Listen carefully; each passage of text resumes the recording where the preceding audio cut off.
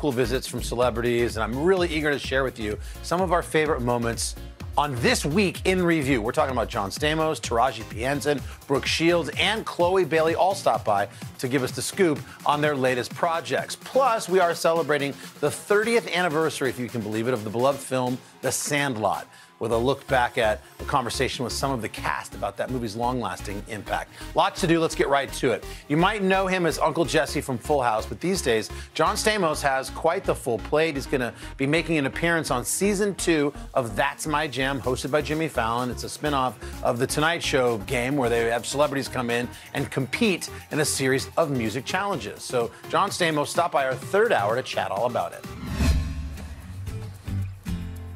Well, John Stamos has been entertaining us for decades, from his breakout role as Blackie Parrish on General Hospital and to his longtime collaboration playing alongside the Beach Boys. I love these pictures. It says, "This is your life." I know. And of course, as Uncle Jesse in Full House and later Fuller House. Well, as you know, John also recently put his vocal skills to test on Jimmy Fallon's musical game show, That's My Jam. Challenged to perform a rendition of YMCA, but not the one we know. Yeah.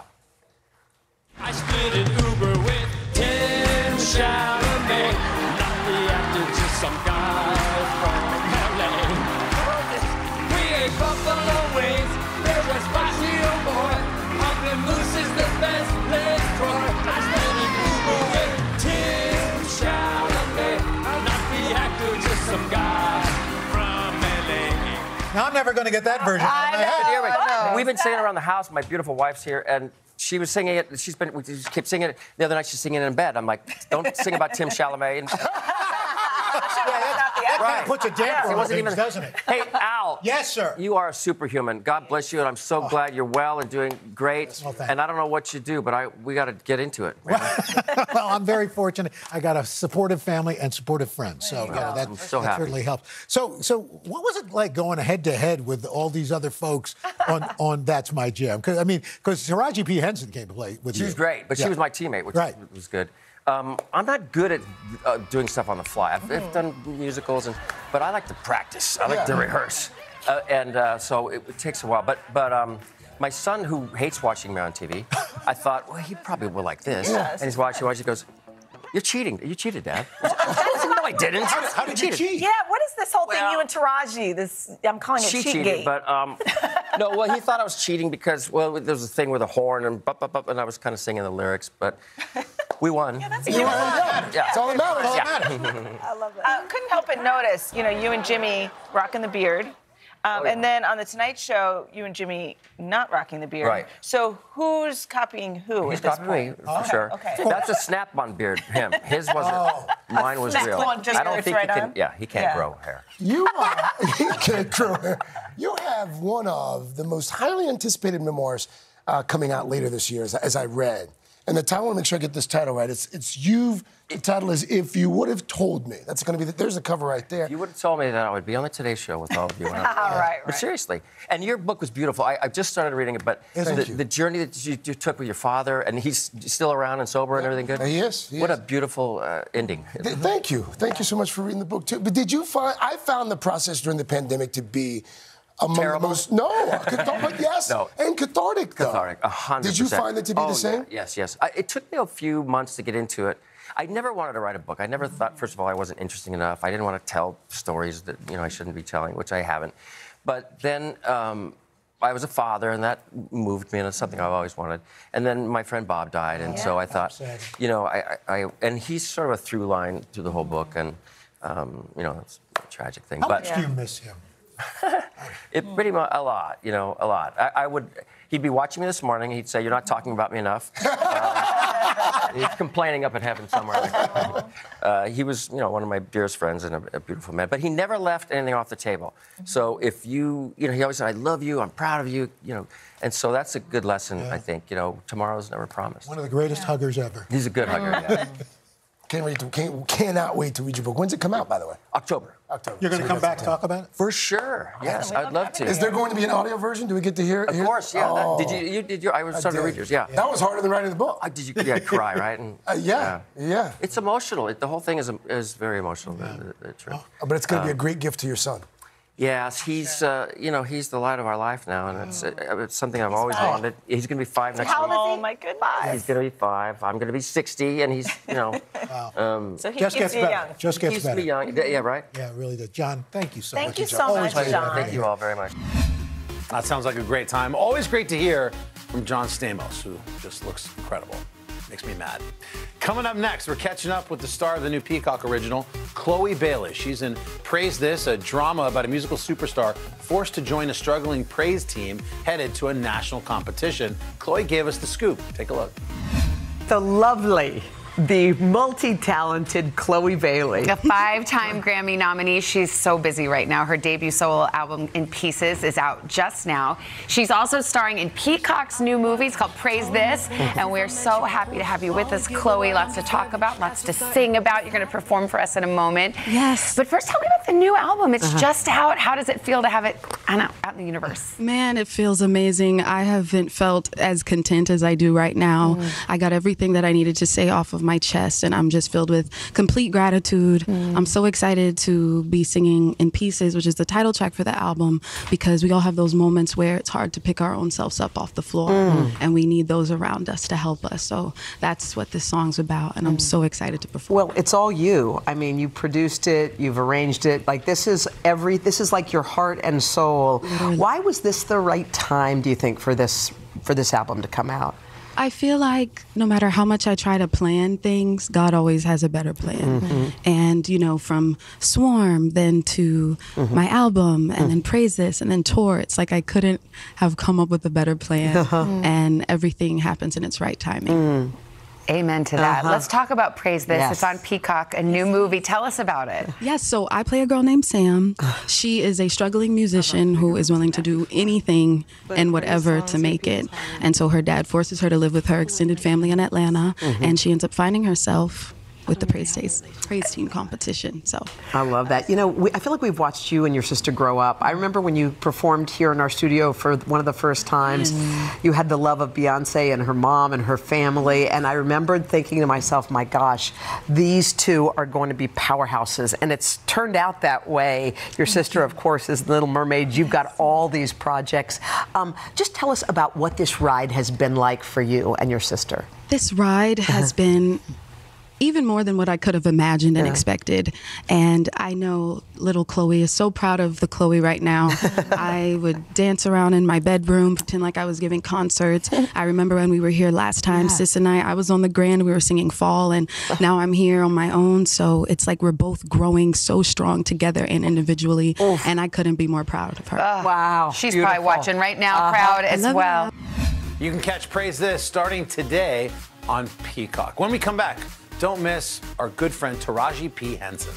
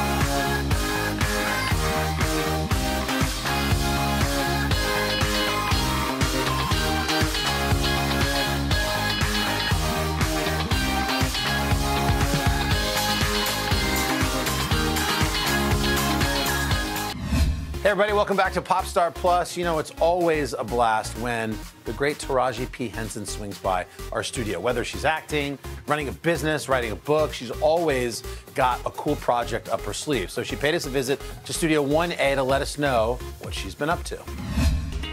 We are catching up with one of our favorites, Taraji P. Henson, taking home a Golden Globe Award and earning an Emmy nomination for her role as Cookie Lime in the hit series Empire. She's also been nominated for an Academy Award for her performance in Benjamin Button. Well, now Taraji is focusing on a project that is near and dear to her heart. It is called the Boris Lawrence Henson Foundation. So good. The foundation is trying to improve access to mental health care for the Black community. And Taraji is here with us with an amazing announcement. Taraji, good morning to you. Good morning. This has been such a deal. You've changed a good deal. You've changed so many lives through it. But for people who may not be familiar with the foundation, how did it get started? It got started out of my own necessity and I was searching for therapy for myself and my son, and looking for someone culturally competent was a task. Challenge. Yeah, it was quite a challenge. And, you know, I'm privileged. I can afford $350 a pop, but what about the community that can't?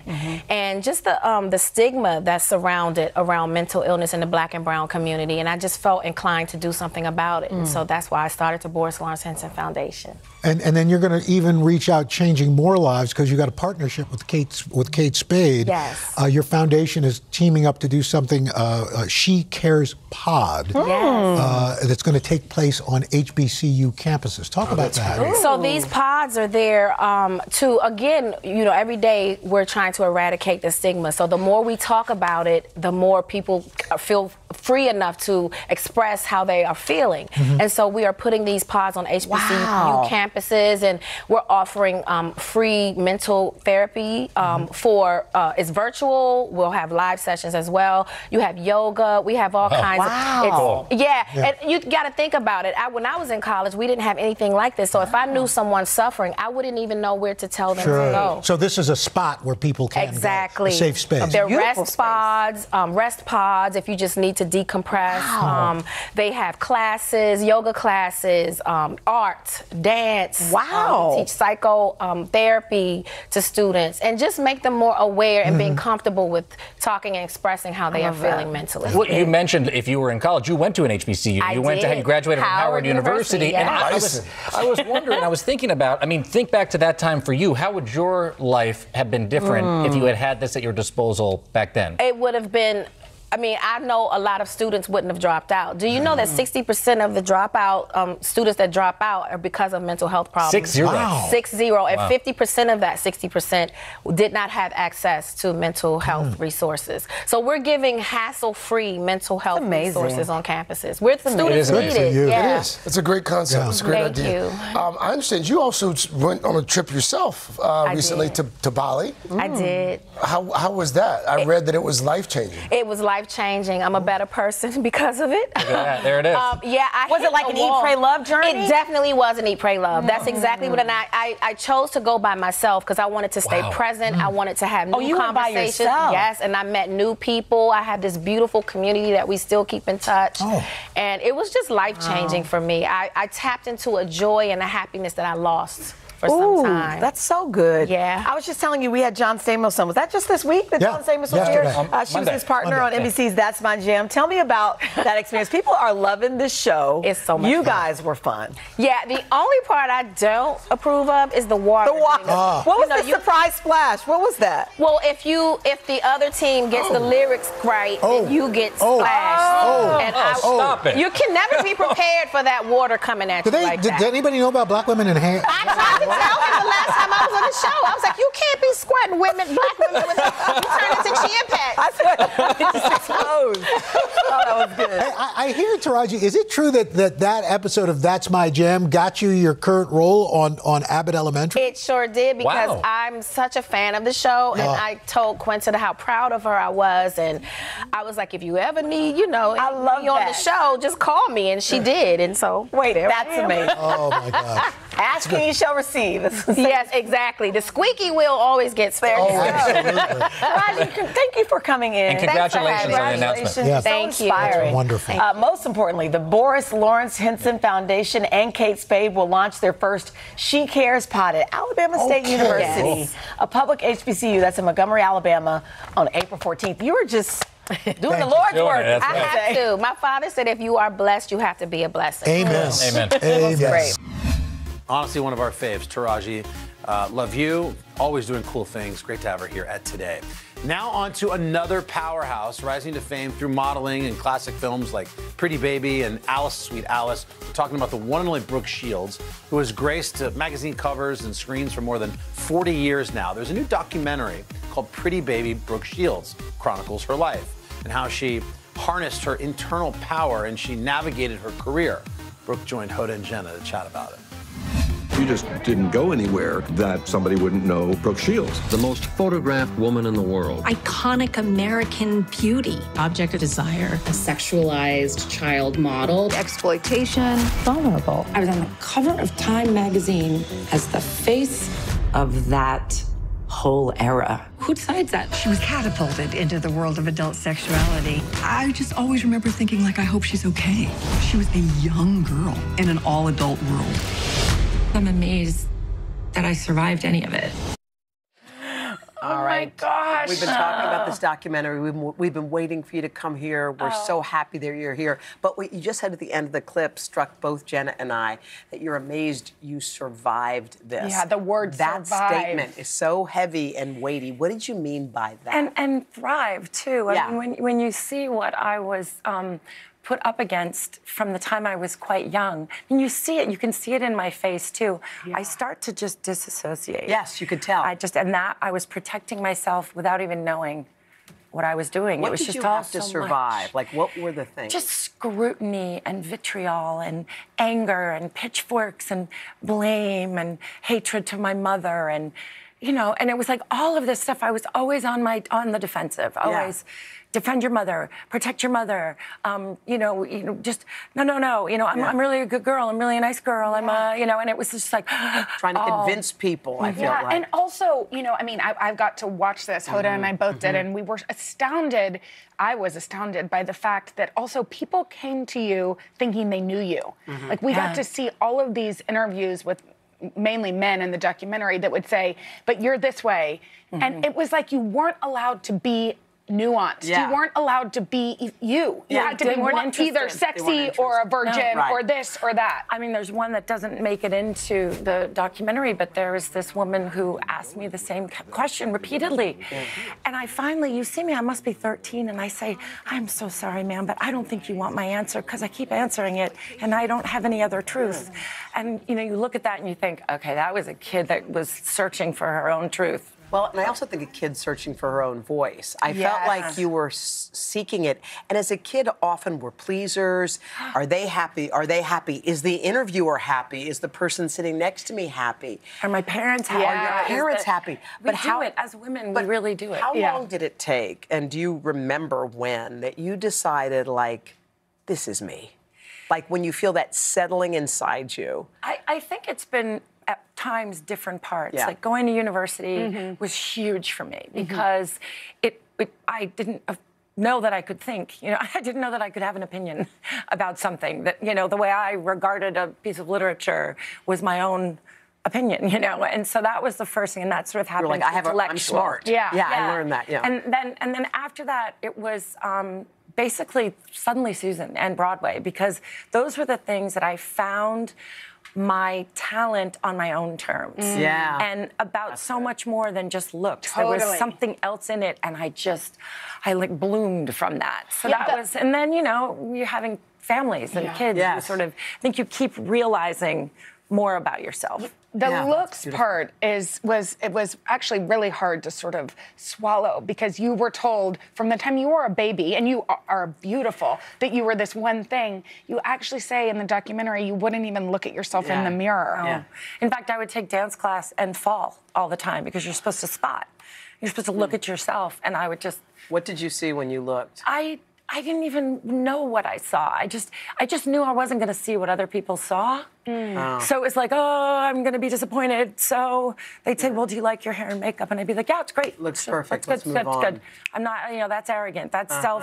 That's ego. That's. But it's also because you heard from everybody you're this one thing. Right. And you're a pretty baby. You're a beautiful girl. And you were much more than my that. mother called me a piece of art. Like, really? You know, but she believed it. Now, I think that your mom, that's an interesting topic, because I think a lot of people would expect you to say, how could you have done that to me, Mom? How did you put me through that? But that was not your mantra at all. Was there any part of you, or is there any part of you, as you reflect now as a mom yourself, like, was that the right thing? Oh, absolutely. But as a mother, I look at it. Yeah. Do you know? Yeah. But as a daughter, I was so busy trying to keep her alive and protect her against the world. And she was an alcoholic. So there's that really, you know, and that people-pleasing piece. So I was in that role with her, you know, and she was so broken. And even as a child, I had like, not pity in a bad way, but like respectful pity, if there is such a thing. Like, you were worried about her. I was just like, oh, what a shame. Like you have demons, and I don't want you to. So I kind of was just like, she thought she was doing the right thing. You know, a lot of her decisions I would have not made. Right. Well, I wouldn't make today for my girls, but I wasn't a mother then. Wow, it looks like a really cool documentary there, and our best, as always, to the great Brooke Shields. Coming up after the break, we're revisiting a conversation with the stars of The Sandlot 30 years later. My goodness, stay with us.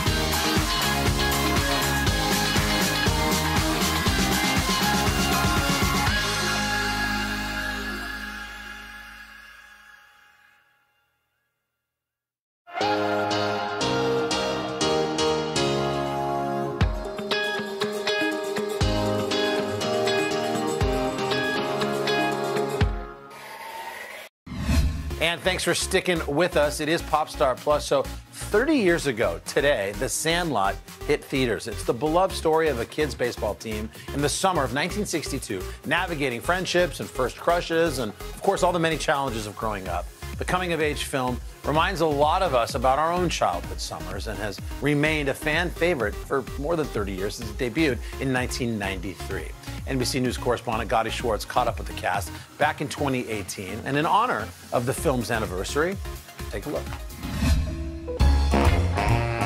It's been 25 years since the kids of The Sandlot spent the summer in their own little baseball kingdom. They never kept score. They never even really stopped playing the game. A square, Betty! Get the square! And 25 summers later, the guys from The Sandlot are back together. But there were only 8 of them. They didn't have a whole team. So even though I wasn't in The Sandlot, I figured I could be the 9th man and just go sit in the outfield somewhere and ask them how things have been going. It's been crazy. I mean, definitely gets you in places for free. Can't walk through a Las Vegas casino without someone yelling, yeah, yeah. Yeah, yeah. Wait, you're yeah, yeah? Yeah, yeah. Oh my God, you mean that's the same guy? Yes! Yeah, yeah has aged better than the rest of us. But there they were, Scotty Smalls, De Nunez, Timmy Timmons, Tommy Repeat, Bertram, Squints, and Ham. You're killing me, Smalls! Even the narrator, who was also the writer and director, David Mickey Evans. The only one missing, Benny the Jet Rodriguez. We gotta get Mike. We gotta do the documentary. Yeah. It's called Finding Benny. Finding Benny. Yeah, come on, Mike. Mike. And stick your glove out in the air. I'll take care of it. Unlike the movie, none went on to play for the Dodgers, but over the last couple decades, that ragtag team has found itself honored by some of baseball's greatest. The Great Bambino! Is it wild to know that a lot of these MLB superstars grew up watching The Sandlot and grew up wanting to play exactly like you guys? I think it's awesome. That's it's a trip. wild. They made a big impact on a lot of people's lives. And it's not just baseball stars who are Sandlot struck. This is Kevin Durant's Twitter picture. I am Kevin Durant. It's a little-known fact, and I'll ball you up. But when it comes to inspiring their own kids, I showed him the movie for the first time, and he's really big on Moana. Squints didn't marry Wendy Peppercorn. So But life's good, and he's got a teenager. I think she thinks I'm just a kind of a dork, so. But for my generation, The Sandlot defined the summer. The film was made with the same amount of love that people have for it, and it was the greatest summer of our lives. What was your favorite scene? When the treehouse blew up, that was my big moment. The scene I did where they lift me over the fence and I come face to face with the dog. It was pretty neat having stunt guys, though. I did my own stunts in the film. And these days, with Yeah looking more like Hercules, you gotta wonder, can these guys still play? I don't believe this. Some a little rusty. Sorry. All right, let's see. Sorry. It wasn't The Sandlot, but we're old men, and LA City College had some grass. Hurry up, batter. It's gonna be a short game, and I gotta get home for lunch. Here we go, big NBC exec up to the plate. Come on, big boy. Hold on, look at how he's choking up. Woo-hoo! That's I'm getting nervous. Don't be a goofus. All right, come on. Boom! So Nunez is on the plate. Jimmy Timmons on first base. Oh, boy. You better start stealing bases, man. Uh-oh, look at it. Stole that one. Finally up to bat, the Sultan of Smack Talk, the king of calling it out.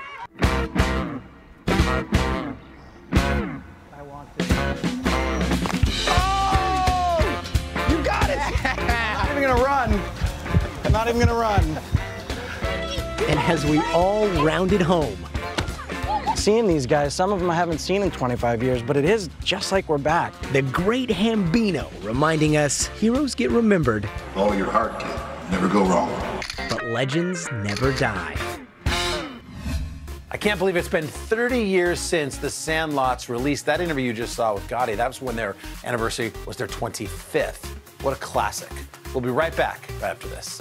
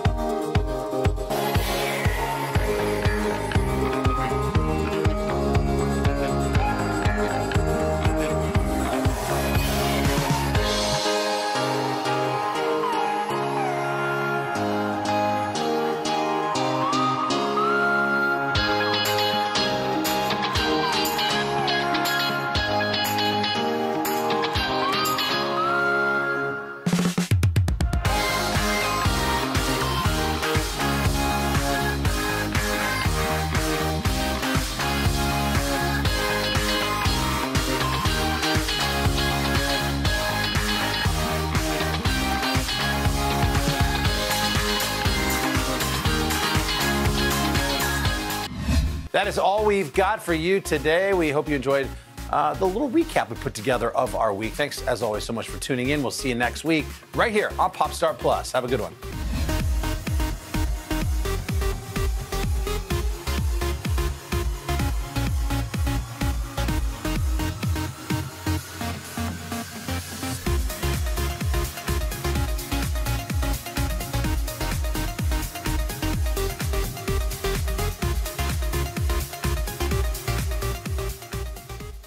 Spring has sprung.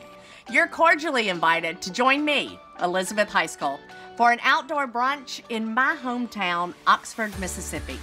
Honey, I've catered many brunches over the years, and let me tell you, I've learned a trick or two, and I'm gonna share them with you. From creating an event that's simple yet elevated, to building a menu that's easily plated. Pouring simple sips that will leave you feeling just fine. You don't have to go overboard to have a good time.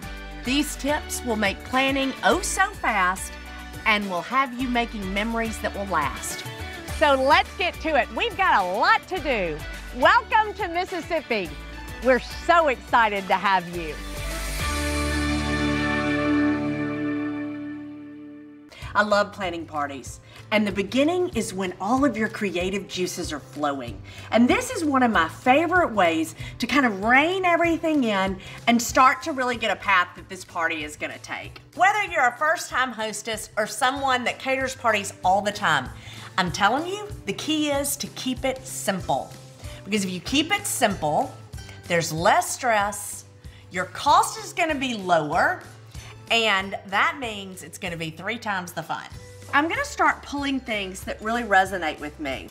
I've decided that I really wanna have this brunch on the porch. In the South, we absolutely love our porches. And so that's why I've decided to go ahead and have a big long table on the front, and that's where we're gonna have brunch. It's been a while since we've all gathered together. I think everyone's kind of been, hibernating in their homes during winter.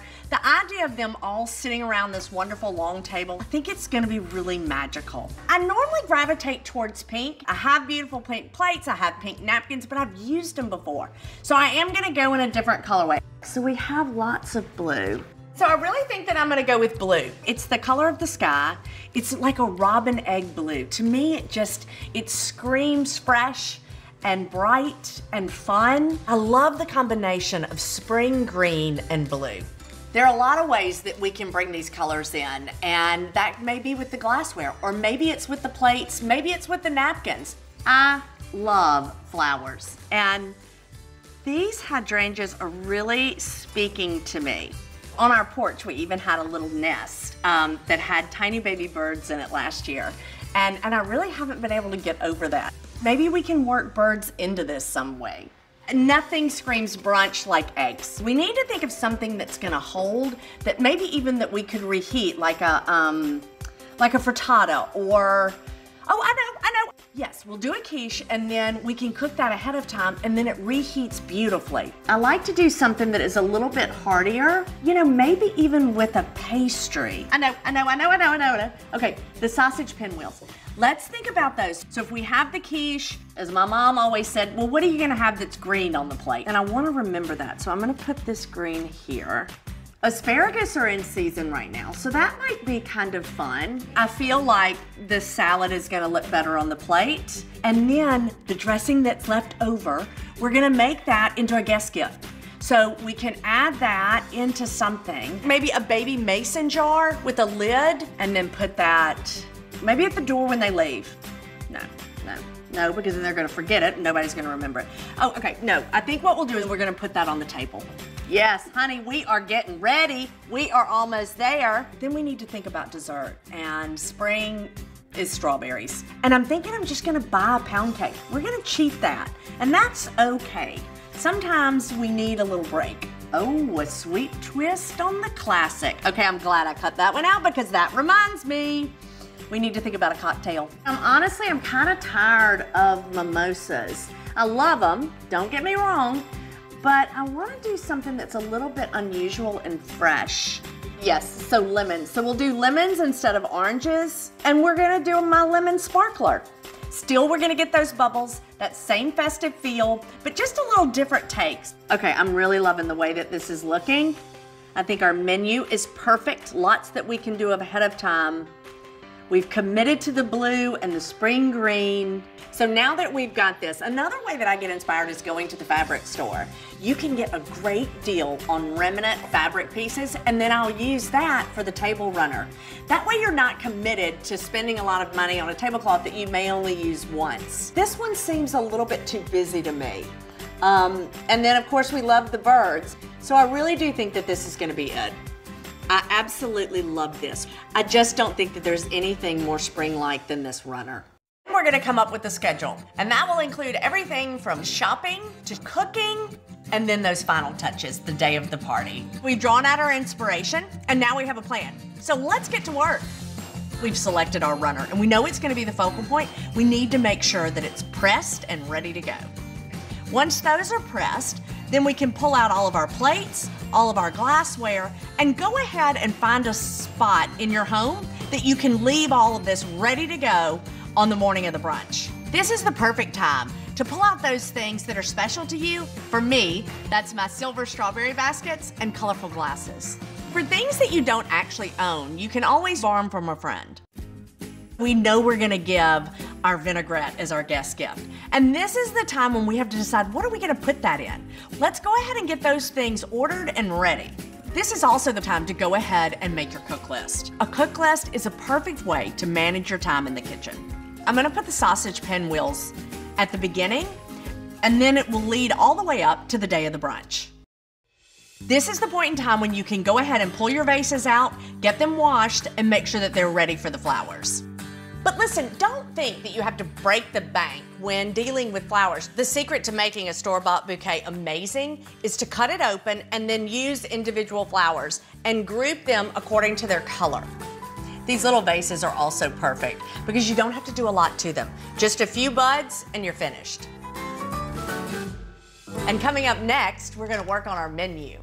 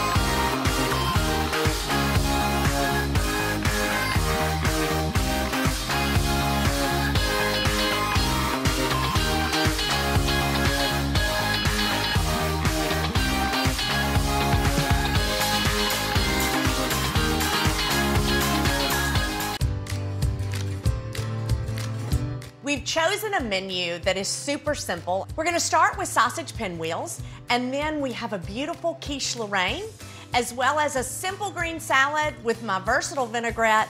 And don't forget the pound cake with a little bourbon whipped cream and fresh spring strawberries. You know, you have to remember the whole goal of this brunch is to try to do as much as possible ahead of time. So we're gonna go ahead and start with the sausage pinwheels. We're gonna go ahead and put the puff pastry on our cutting board. So we just wanna flour our puff pastry just a little bit, just so that it doesn't stick to the roller. And I'm even gonna put a little bit of flour on my rolling pin. So we're gonna roll this out until it's just about the size of our rolling pin. And that's gonna be perfect. And now we're gonna take our sausage. So this is just breakfast sausage. It's not been cooked. And you know, I'm sorry, hands are sometimes your best tool. What you wanna do is just get a thin layer, and it needs to be even, so that when we do get ready to roll this, we don't have any spots that are too thick. So you wanna make sure that you're leaving a border. Really about an inch all the way around will be perfect. So now we're gonna sprinkle our cheese on top, and then a few green onions. Just a sprinkle is really about all you need. So we're gonna roll this up on the longest side, and what you wanna do is kind of roll and press. Roll and press. You wanna make sure that you're evenly rolling this, and then I'll just kind of smush these ends down here. And now, as you can see, we have our little seam here. Just take your fingers and press it. And so now we'll just wrap it in plastic wrap and stick it in the refrigerator. It's gonna chill overnight. And then right before our guests arrive tomorrow morning, we're gonna pull it out, we'll slice it, cook it, and everyone is going to love it. We're gonna go ahead and start on the quiche Lorraine. So we're gonna start with a purchased pie crust. And I'm not embarrassed about it or ashamed to admit it. We've got a lot of things to do to get ready for this party, and this is just a little time saver. We do want to flour our pie crust. So just give it a nice sprinkle, and then I'm also gonna sprinkle my rolling pin. And then we just want to roll it out a bit. And so we will take our crust, we're gonna place it into our dish. So now you can see we have plenty of extra dough that's spilling over the side so that we can make a gorgeous ruffled edge. And you want to make sure that you fold these edges under, not only because it's gonna be pretty, but also because it's gonna cook evenly. And now if you'll take your 2 fingers and almost make a little V, and then you take your thumb here. And that's it. Look at how easy. I mean, oh my Lord, look at that. So it's very simple. It takes a little bit of time, but it's really gonna make the difference in the way this final quiche looks. And your guests will never guess that this crust was store-bought. But these are the little details that will make all the difference in this amazing brunch. And now we're gonna go ahead and add our bacon. Just know that with quiche, it's almost like a blank canvas. You know, there's hardly anything that you can't put in here that wouldn't be delicious. So if bacon is not your thing, I feel very sorry for you. Feel free to maybe add spinach or tomatoes. And now we'll add our cheese. And now it's time for the filling. We're just gonna crack 1 egg, and then we're gonna add our flour. So this recipe is a little bit different because we do add flour to the egg and whisk it very, very well. It helps to stabilize the custard, making it super light and very fluffy. So now that this is mixed, we can go ahead and add the rest of our eggs. So we want to mix this very, very well. And now we're gonna go ahead and season this. So we're gonna add a pinch of cayenne and 1/2 teaspoon of salt. And you know, normally we would say salt and pepper to taste. You really don't want to taste raw eggs. So that's why we're being really precise on this. And also, eggs really need to be seasoned well. And now that's been mixed in. And we're gonna add our cream. And there we are. Just a little cream. I mean, you know, there is nothing wrong with a little cheese, bacon, butter, and cream. And so now, we are gonna use a whole nutmeg. If you don't have whole nutmeg or can't find it, you could certainly use the nutmeg that's already ground, but I do have to tell you, it's worth the effort. This step is pretty important in the final product and the way that it tastes. And now this is completely mixed in. We're gonna pour it right over our cheese and bacon mixture. We're gonna just mix up the bacon and the cheese a little bit. So we have 10 friends coming tomorrow, and I decided to go ahead and make 2 quiches just to make sure that everybody has enough. And then this is gonna go into a 350-degree oven until it's completely cooked. The great news is about a quiche is that it doesn't mind being reheated. The quality will be the exact same. The taste will be the exact same. What you're looking for is a beautiful golden crust, but then you have to make sure that the middle is set. You can even take a knife and insert it, and if it comes out clean, then you know you are ready to pull these quiches out. So we're gonna put these on the board to cool, and once they've cooled completely, we're gonna cover them before we put them in the refrigerator. And then tomorrow, before our guests arrive, we'll just have to reheat them. So now the quiche is done and it's in the refrigerator. So we can go ahead and make our vinaigrette. Obviously, we don't want to dress the salad this early because it would be a soggy mess, but we can make this vinaigrette ahead of time. So we're gonna start with apple cider vinegar, and there aren't many ingredients to this vinaigrette, but each one of them is very important. Now we will add our honey, and that's really gonna kind of offset the tartness of the apple cider vinegar. And then we have our garlic, and then Dijon. Most vinaigrette recipes that you see have the addition of some type of mustard. So we have two things that do not love each other. We have oil and we have vinegar. And I kind of consider the Dijon sort of it's like the marriage counselor between two people that don't get along. It's really gonna help bind the ingredients to make a smooth, velvety vinaigrette. Now we're gonna season with our pepper, and then we have our salt.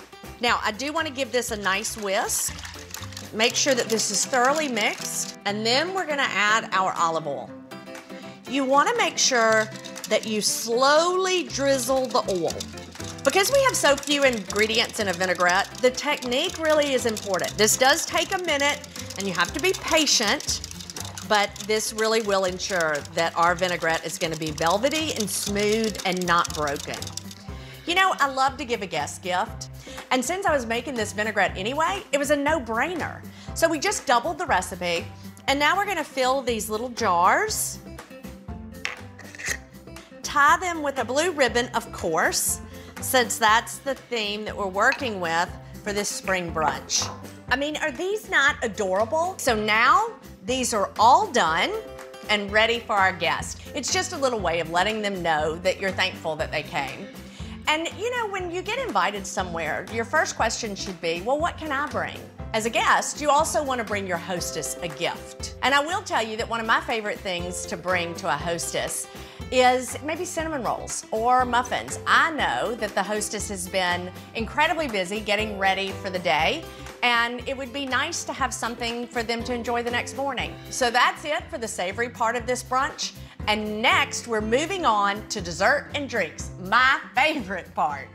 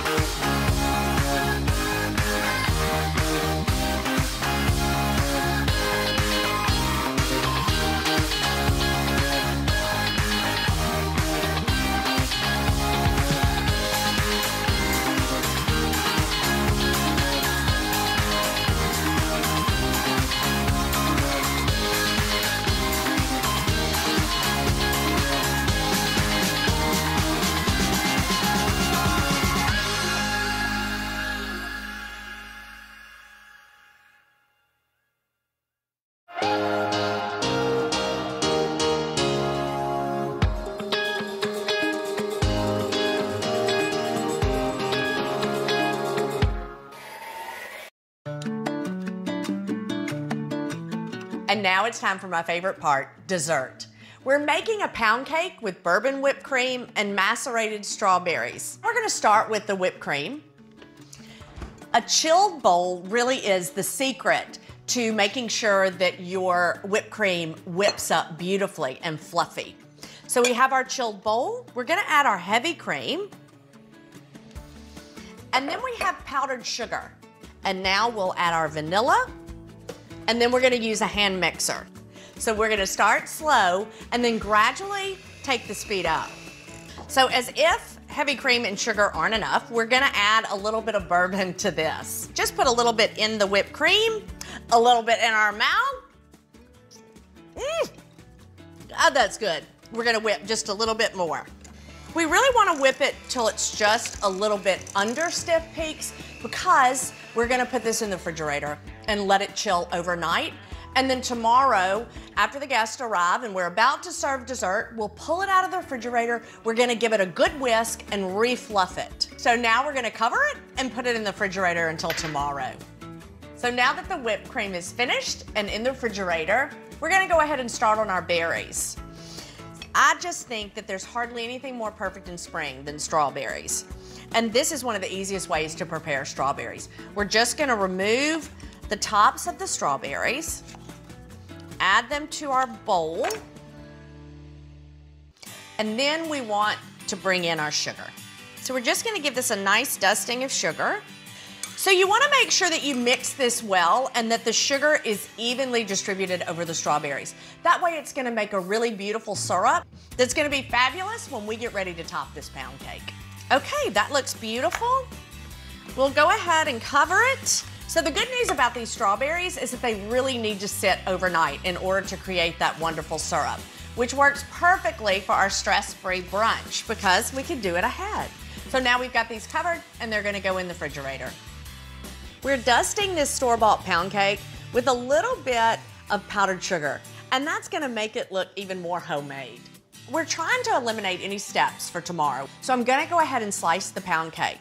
Now, I don't want it to dry out, so all I'm gonna do is make these slices and then cover the cake as well as the cake stand. And then tomorrow, all we have to do is take it off the stand and put it on the plate. That's so easy. And now we'll use our clear wrap to wrap the entire cake stand. And then we can put this aside and it's done until tomorrow. And now comes the fun part when we get to test our cocktail recipe. So this lemon sparkler is in my cookbook, Come On Over, and it's super simple. One of the things that you want to remember when making a cocktail for a party is that you really need to test it a day or two before, just to make sure that you have your measurements precise. There's nothing wrong with a little taste testing. So we're gonna start with lemon sorbet, and I love these melon ballers for this because you get just the right amount in the bottom of the glass. Now we're gonna add the limoncello. The key to a really good cocktail is making sure that your measurements are precise. So that's why we're gonna use a jigger for this. And now we'll top with champagne. Not everyone cares for alcohol, and when planning a party, you need to consider all of your guests and their needs. So we will leave one of these that we'll make into a mocktail. So instead of champagne, we're just gonna do a lemon seltzer that will be lovely. And the garnishes, they're really one way to elevate a simple cocktail like this. I love to finish it with a little bit of mint and maybe even a little lemon twist. And now for the very best part, the taste test. Oh, honey, that is absolutely perfect. Now that the menu's complete and the big day's almost here, we'll be back with a few finishing touches.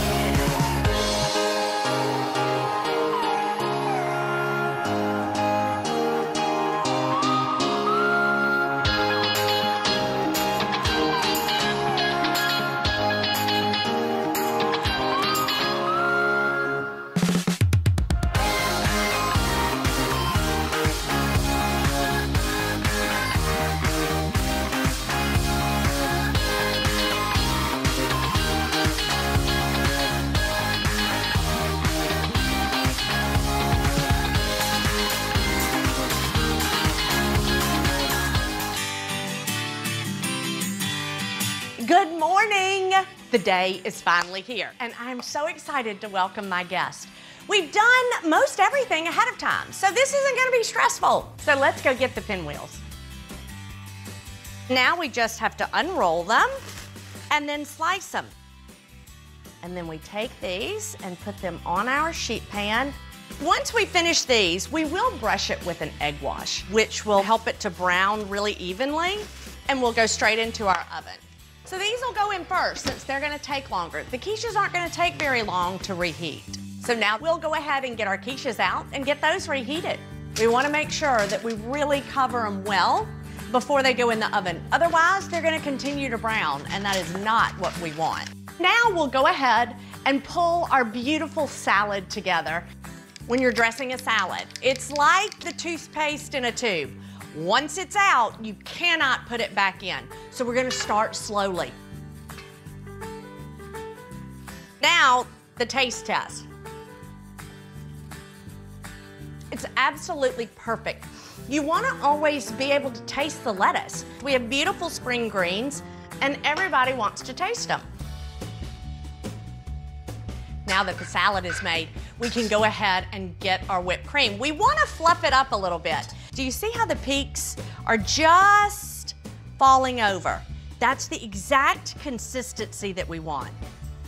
These have got to stay chilled until right before we serve. We'll go ahead and pull our strawberries out. They've been sitting overnight. And so what we want to do is give them a nice stir. Oh, y'all, that syrup. Oh, there's the doorbell. That must be Annie. Hey, Annie, how are you? Good. Oh, it's so good to see you. And what'd you bring me? Muffins. Oh, my Lord, I'm so excited. I asked her to come over and help with a few last-minute details.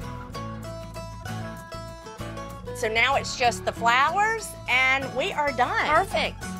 Didn't these turn out cute? I love them. Oh, it's just looking so pretty. I just love it. It's party time, and I'm so excited. Hello. Oh, you're my first guest to Oh my arrive. gosh, I'm so good excited. to see you. Thank you for having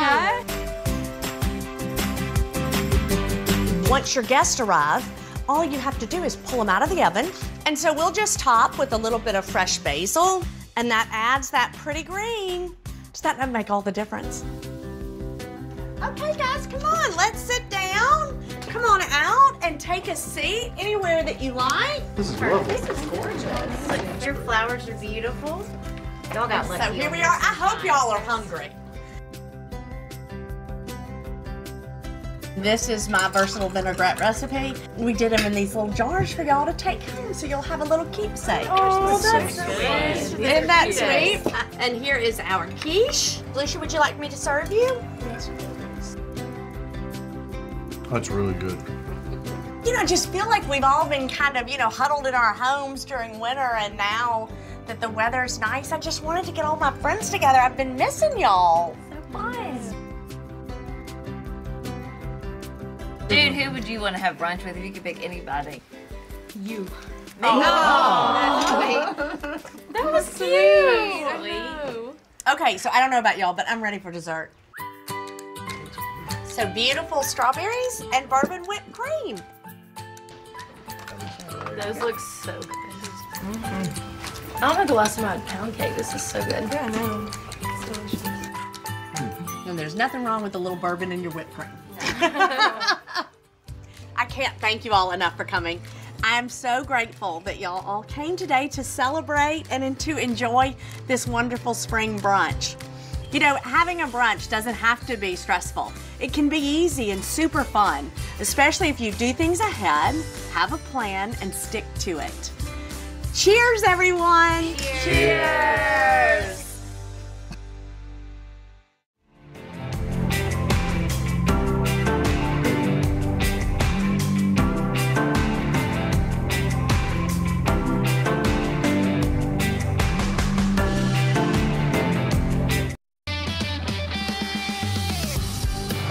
Well, good morning, guys. Welcome to The Boost. Did you know that April is National Poetry Month? So we are going to introduce you to a few poets who've inspired us over the years. But we will begin with a very special conversation with Grammy-winning performance poet Jay Ivey.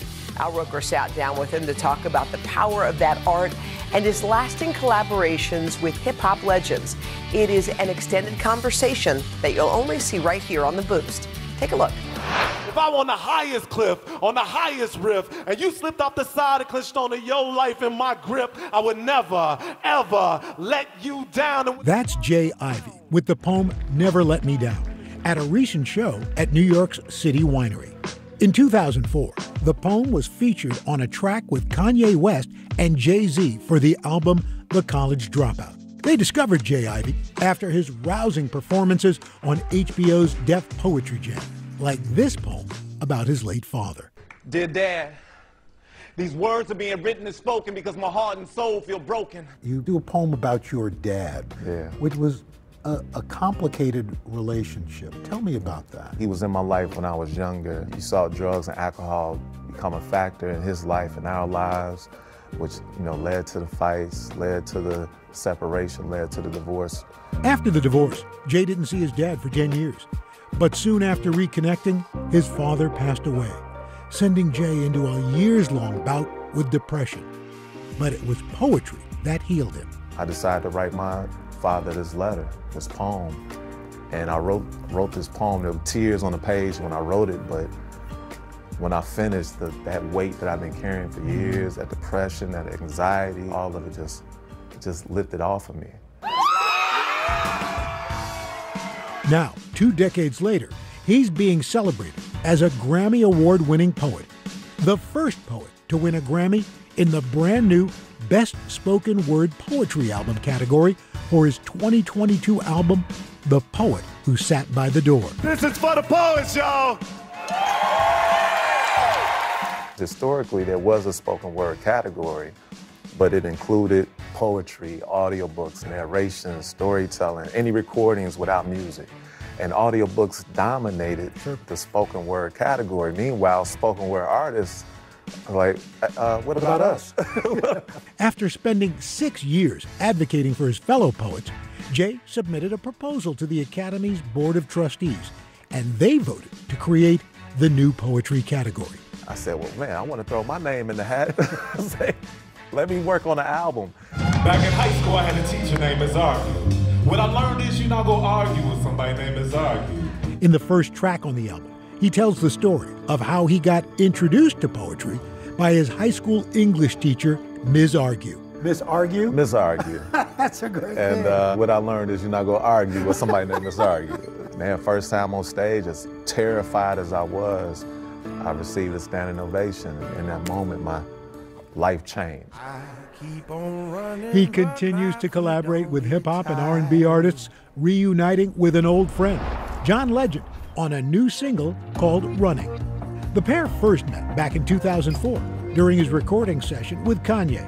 At that time, Legend still went by his family name, John Stevens. I was like, man, you sound like one of the legends. I was like, you a legend, you a legend. Matter of fact, I'm gonna call you from now on. I'm gonna call you the Legend. So I started calling him John the Legend, John Legend. So that's how he got the name, John Legend. That's amazing. Yeah, right place, right time. Wow. Jay Ivey has great pride for his South Side of Chicago roots, often visiting schools there to speak with students, going back to the source of his own journey with poetry and serving as a role model for the next generation of poets. Poets hold the soul of our stories. They are the messengers of hope and reason. Street reporters who take notes for the future, who tell it like it is and how it should be.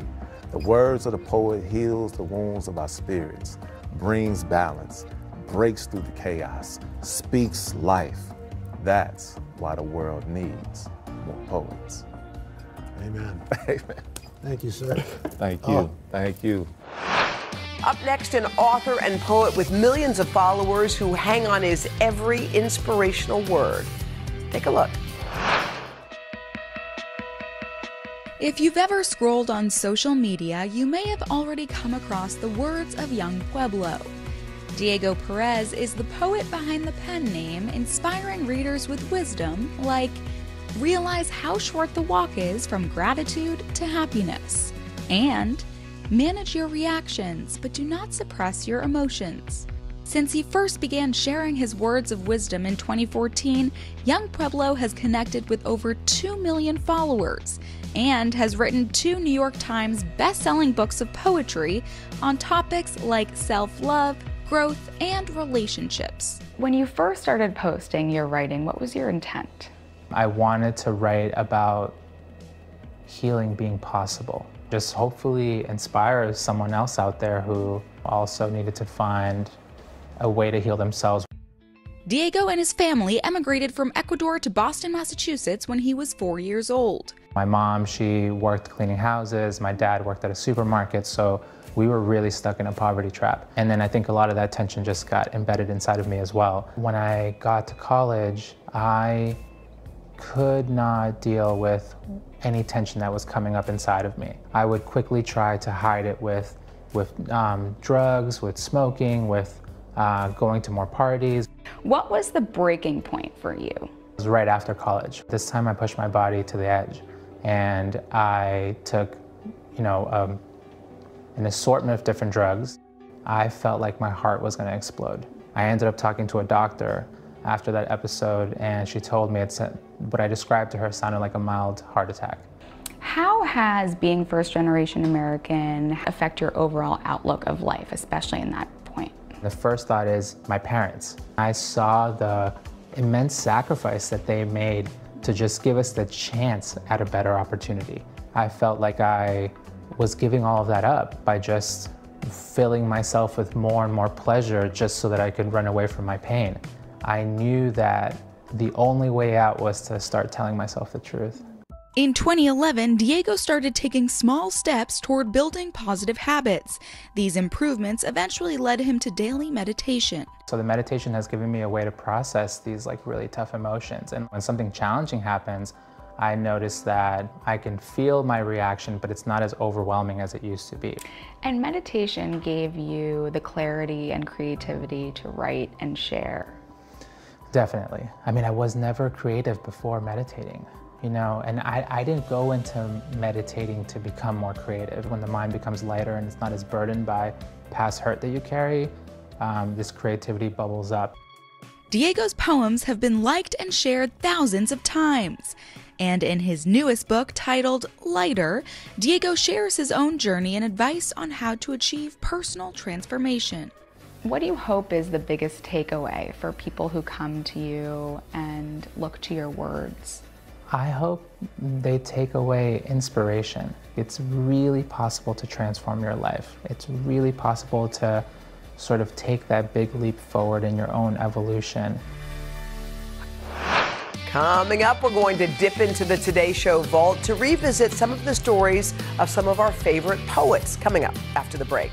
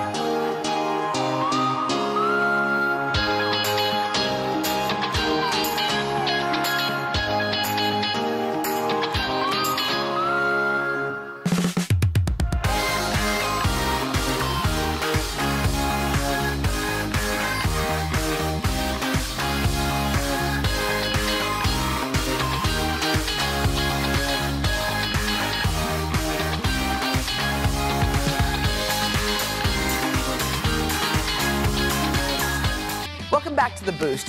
You know the name Amanda Gorman, but did you know one of the very first interviews she ever did was right here on Today?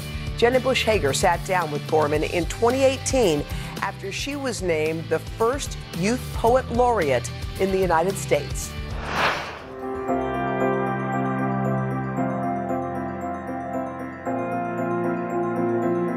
Since I'm the first one, I get to set a precedent. What do I really want to see in the poetic realm in the United States?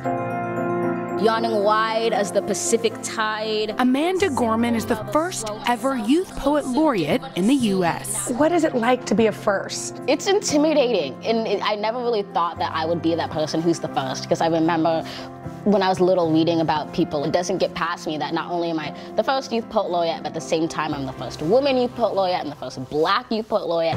19-year-old Amanda was awarded the prestigious title last April at Gracie Mansion in New York City. A lot of your poetry focuses on social change, social justice.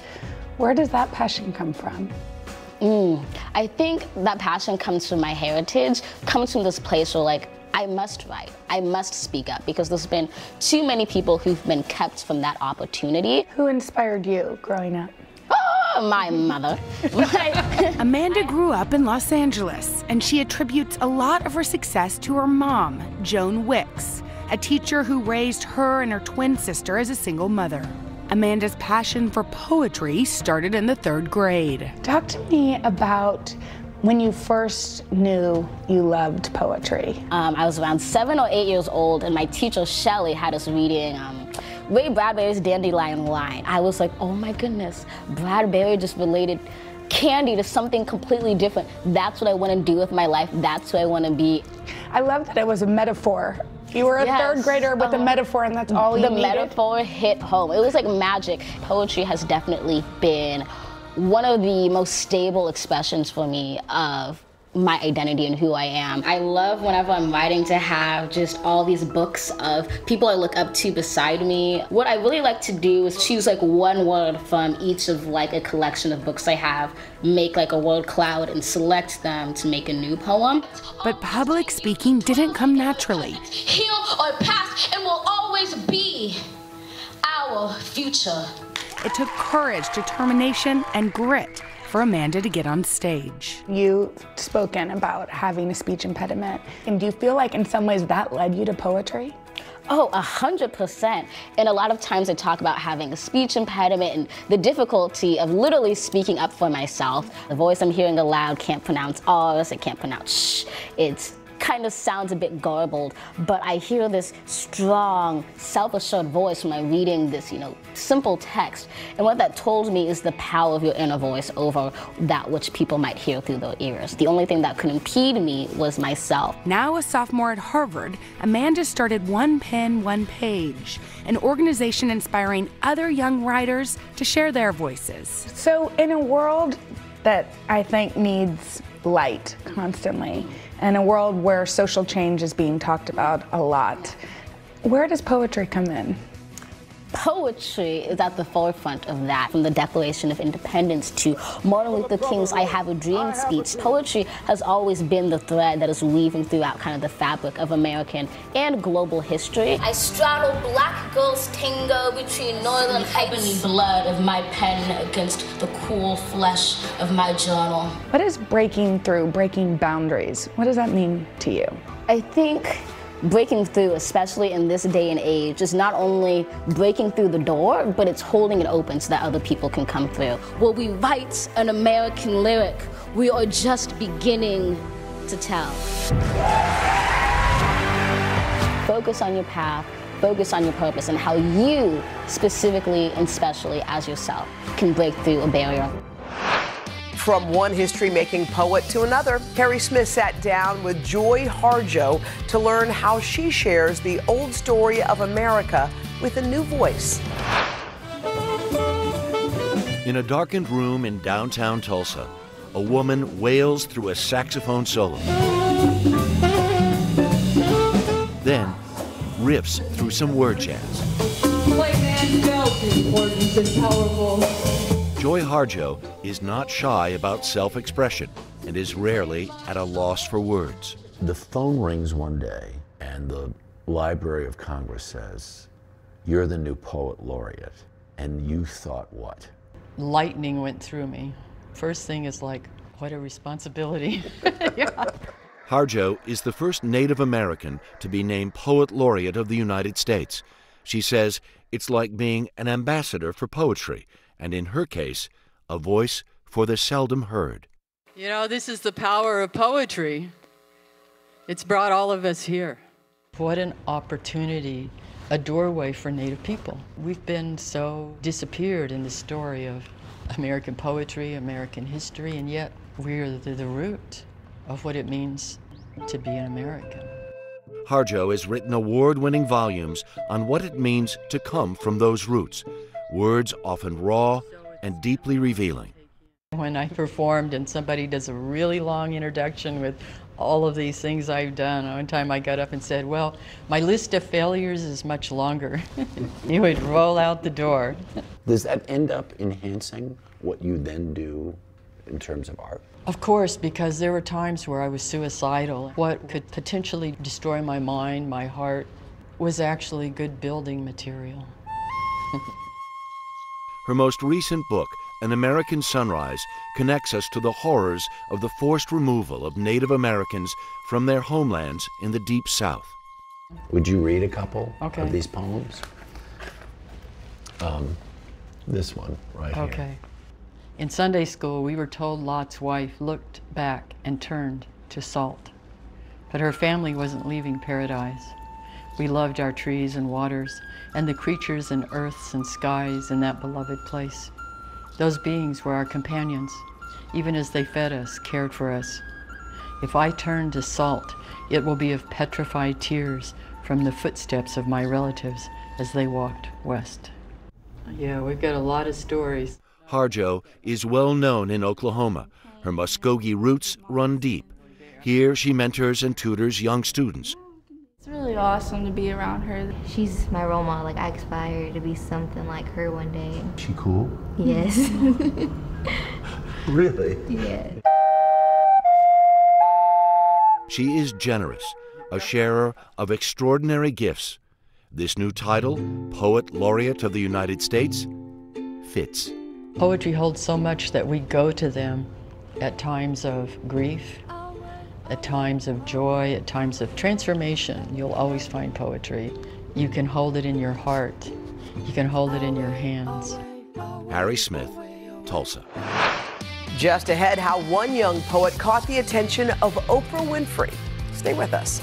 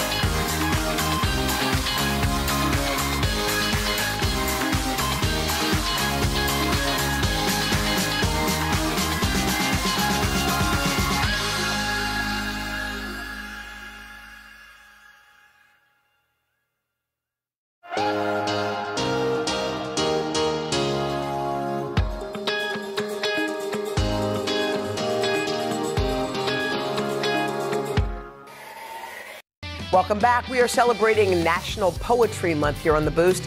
Next, meet the young poet with an inspiring story of passion and perseverance and a mission that caught the attention of Oprah Winfrey. Poetry. What comes to mind? Growing up in Kansas City, Missouri, Marjay Neal suffered a childhood of abuse and homelessness. I had 2 sisters, and we were very poor. There were times where we did not have food for ourselves. The moment that we got evicted and we ultimately had to go to the homeless shelter was one of the darkest times. I knew that life wouldn't be the same after this. While living in the shelter, Marjay's mother insisted she attend an art workshop put on by Halo, a nonprofit that provides housing and education to thousands of at-risk children around the world. She came to Halo pretty quiet and reserved and very much on guard. She was very angry. She didn't know how to express the things that she had been through. I was a very defensive child because I had to be. I kept everybody at arm's length. I want that love, but I'm scared to receive it. I'm scared that you might leave after you love me. But after more visits to Halo, Marjay started opening up. As she grew, her story just started to change a little bit. She started having these little pivotal moments. The room was just full of love. There's art supplies everywhere. And as an artsy creative child, I was in heaven. I could tell that she was using words to process the things that she had been through and try to work through them on paper. In high school, Marjay discovered her passion for poetry and started competing at the national level. I wrote my first poem about a traumatic childhood experience. Poetry provides a lot of relief. Like the sky before a much needed rain. She's one of our best poets, individuals in the audience who are complete strangers to are in tears. She's touched them in such a way. When I write in pen because it's permanent. And although some feelings aren't permanent, you have to remember where you come from in order to grow and get to where you've been. Now 20 years old, Marjay is studying journalism on a full-ride scholarship to the University of Missouri and returns to Halo to lead writing workshops for teens. Marjay has such an incredible story of resilience to share. She's like a megaphone for these kids who are suffering through the same type of thing that she did. They can see themselves in her. Poetry has saved my life in multiple different ways. If somebody gets something from my poem and my experiences, then my job is done. In February, Marjay shared her story in a documentary that debuted at Halo's annual auction. The event raised $650,000 for homeless youth. But it was Marjay who received the biggest surprise of all. So there's someone else who heard your story and wanted to interview you. Hello. Hi. Hello, Marjay. Hi. I'm so glad to meet you. It was surreal. I would never in a million years would have thought that you would be saying my name. When you read your words, you know that that comes from such a deep, powerful, and soulful space. You're a shining example of what is possible for everybody. What a journey for Marjay. She is showing you that artistry can really create a path for success. Where you come from doesn't define who you are, but it can influence where you go. Anything is possible if you put in the work, if you move with love, and you have passion and purpose. Words can be extremely powerful, especially messages of kindness and gratitude. And a few teachers in Detroit wanted to remind their students just how powerful words can be. Kate Snow has that story. At Roseville Middle School near Detroit, the simplest of projects is reminding students and staff about the power of words. Are you wondering why you're here? Yeah. Reading teacher Stacy Earle had a big idea. What did you ask your staff to do? I asked my teachers, secretaries, custodians, our cooks at lunch to write a card to a student, anyone of their choice, of why they inspire them.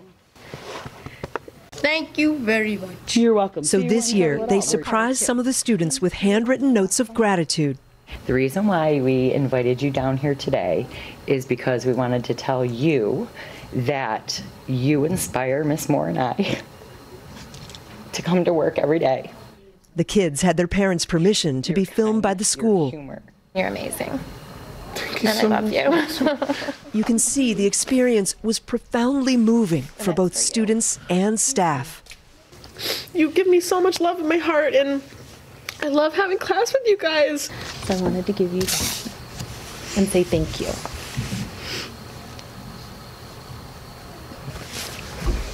Come here. Thank you. Thank you. Okay, now a real hug. Oh. You're amazing.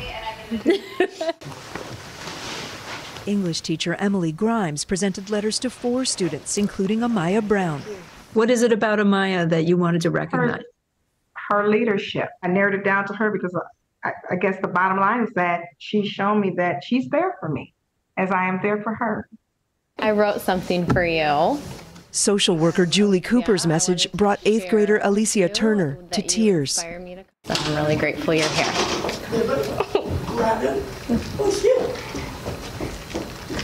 Okay? Yeah.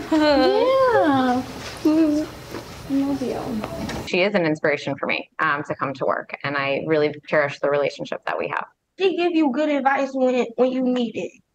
More than 50 heartfelt letters in all, lifting up students and educators alike. You light up our classroom with your kindness, and you are going to make the world a better place. So.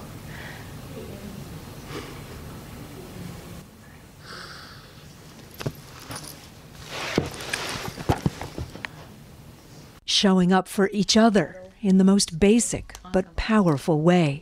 For Sunday Today, Kate Snow. Just ahead, a viral video to boost your day.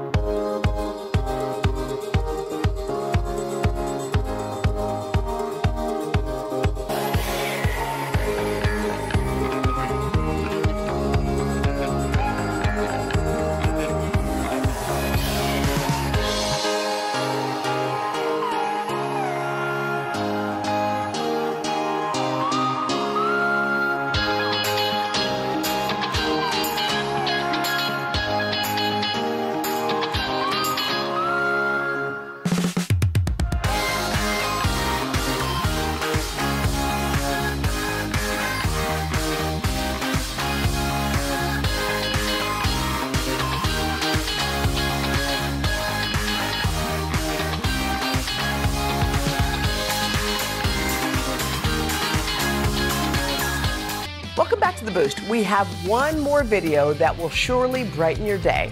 Check it out. All right, when it comes to big awards, over the years, you've heard a ton of people say this. It's just an honor to be nominated. But for one elementary school kid in California, it's a whole lot better to win. A student with terrific leadership skills. Congratulations, Franklin. Oh my God! Oh yeah, doing the happy dance. Franklin. That's how adults feel inside. That's how we don't show it, but that's how we feel inside. That's exactly right. He took home again that terrific leadership award, his first award, very first time. Kid is doing it. That's You're right, great. Carson. That's a beautiful point. Yeah. Kids do on the outside what we think on the inside. Love those. Always leaves us with a smile. Well, that is it for today. We're going to see you next week for more on The Boost right here on Today All Day. I'm a morning person. I love the morning, and I love sharing that joy with our audience. You make a choice to spend time with us, and that's very special.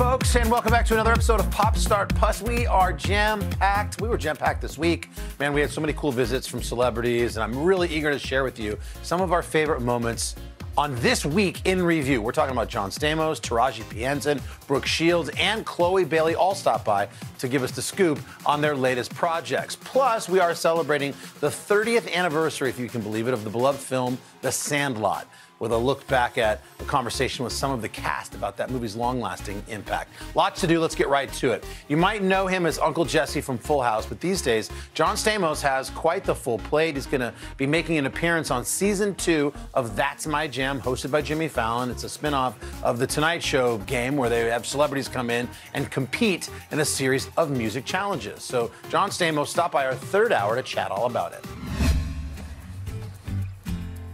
Well, John Stamos has been entertaining us for decades, from his breakout role as Blackie Parrish on General Hospital and to his longtime collaboration playing alongside the Beach Boys. I love these pictures. It says, this is your life. I know. And of course, as Uncle Jesse in Full House and later Fuller House. Well, as you know, John also recently put his vocal skills to test on Jimmy Fallon's musical game show, That's My Jam. Challenged to perform a rendition of YMCA, but not the one we know. Yeah. I split an Uber with Tim Chalamet, not the actor, just some guy from LA. We ate buffalo wings, there's a spicy old boy. Uncle Moose is the best place for. I split an Uber with Tim Chalamet, not the actor, just some guy from LA. Now, I'm never going to get that version out of my head. Here we go. We've been singing around the house. My beautiful wife's here, and she was singing it. We just kept singing it. The other night, she's singing it in bed. I'm like, don't sing about Tim Chalamet. And, That kind of puts a damper on things, doesn't it? Hey, Al. Yes, sir. You are a superhuman. God bless you, and I'm so glad you're well and doing great. And I don't know what you do, but we got to get into it. Well, I'm very fortunate. I got a supportive family and supportive friends, so that so happy. certainly helps. So what was it like going head-to-head with all these other folks on That's My Jam? Because Taraji P. Henson came to play with you. She was great, but she was my teammate, which was good. I'm not good at doing stuff on the fly. I've done musicals, but I like to practice. I like to rehearse, so it takes a while. But my son, who hates watching me on TV, I thought, well, he probably will like this. Yes. And he's watching. He goes, "You're cheating. You cheated, Dad." I said, "No, I didn't." How did you cheat? Yeah, what is this whole thing, you and Taraji? I'm calling it She cheat cheated, gate. but no. Well, he thought I was cheating because there was a thing with a horn and and I was kind of singing the lyrics, but we won. Yeah, that's Yeah, it's all that matters. I love it. Couldn't help but notice, you and Jimmy rocking the beard. And then on The Tonight Show, you and Jimmy not rocking the beard. Right. So who's copying who He's at this copying me, point? for sure. Okay. That's a snap-on beard, him. His wasn't. Mine was real. snap-on just I don't goes think right he can. on? Yeah, he can't grow hair. You can't grow hair. You have one of the most highly anticipated memoirs coming out later this year, as I read. And the title, I want to make sure I get this title right. The title is If You Would Have Told Me. That's going to be, there's the cover right there. If you would have told me that I would be on the Today Show with all of you. Right. But seriously. And your book was beautiful. I just started reading it, but the journey that you took with your father, and he's still around and sober and everything good? He is. What a beautiful ending. Thank you. Thank you so much for reading the book, too. But I found the process during the pandemic to be among the most, but yes, and cathartic, though. Cathartic, 100%. Did you find it to be the same? Yeah. Yes. It took me a few months to get into it. I never wanted to write a book. I never thought, first of all, I wasn't interesting enough. I didn't want to tell stories that, I shouldn't be telling, which I haven't. But then I was a father, and that moved me, and it's something I've always wanted. And then my friend Bob died, and so I thought, and he's sort of a through line through the whole book, and, it's a tragic thing. How much do you miss him? It pretty much a lot, a lot. He'd be watching me this morning. He'd say, "You're not talking about me enough." He's complaining up in heaven somewhere. He was, one of my dearest friends and a beautiful man. But he never left anything off the table. So if he always said, "I love you. I'm proud of you." And so that's a good lesson, I think. Tomorrow's never promised. One of the greatest huggers ever. He's a good hugger. Yeah.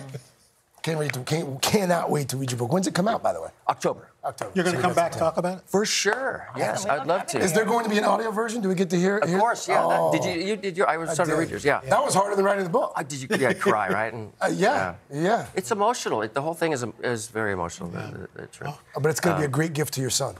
Yes, he's he's the light of our life now, and it's something I've always wanted. He's going to be 5 next week. Oh my goodness! He's going to be 5. I'm going to be 60, and he's So he Just keeps gets you better. young. Just gets keeps better. me young. Yeah, right. Yeah, it really does. John, thank you so much. Thank you so much, John. Thank you all very much. That sounds like a great time. Always great to hear from John Stamos, who just looks incredible. Makes me mad. Coming up next, we're catching up with the star of the new Peacock original, Chloe Bailey. She's in Praise This, a drama about a musical superstar forced to join a struggling praise team headed to a national competition. Chloe gave us the scoop. Take a look. The lovely, the multi-talented Chloe Bailey. A 5-time Grammy nominee. She's so busy right now. Her debut solo album, In Pieces, is out just now. She's also starring in Peacock's new movie. It's called Praise This. And we're so happy to have you with us, Chloe. Lots to talk about, lots to sing about. You're going to perform for us in a moment. Yes. But first, tell me about the new album. It's just out. How does it feel to have it out in the universe? Man, it feels amazing. I haven't felt as content as I do right now. I got everything that I needed to say off of my chest, and I'm just filled with complete gratitude. I'm so excited to be singing In Pieces, which is the title track for the album, because we all have those moments where it's hard to pick our own selves up off the floor, and we need those around us to help us. So that's what this song's about, and I'm so excited to perform. Well, it's all you. I mean, you produced it, you've arranged it. Like, this is like your heart and soul. Why was this the right time, do you think, for this album to come out? I feel like no matter how much I try to plan things, God always has a better plan. And, you know, from Swarm, then to my album, and then Praise This, and then tour, it's like I couldn't have come up with a better plan. And everything happens in its right timing. Amen to that. Let's talk about Praise This. Yes. It's on Peacock, a new movie. Tell us about it. Yes, so I play a girl named Sam. She is a struggling musician who is willing to do anything and whatever to make it. And so her dad forces her to live with her extended family in Atlanta, and she ends up finding herself with the Praise Team competition. So I love that. You know, I feel like we've watched you and your sister grow up. I remember when you performed here in our studio for one of the first times, you had the love of Beyonce and her mom and her family. And I remembered thinking to myself, my gosh, these two are going to be powerhouses. And it's turned out that way. Your sister, of course, is Little Mermaid. You've got all these projects. Just tell us about what this ride has been like for you and your sister. this ride has been even more than what I could have imagined and expected. And I know little Chloe is so proud of the Chloe right now. I would dance around in my bedroom, pretend like I was giving concerts. I remember when we were here last time, Sis and I was on the Grand, we were singing Fall, and now I'm here on my own. So it's like we're both growing so strong together and individually. And I couldn't be more proud of her. Wow. She's probably watching right now, proud as well. You can catch Praise This starting today on Peacock. When we come back, don't miss our good friend Taraji P. Henson.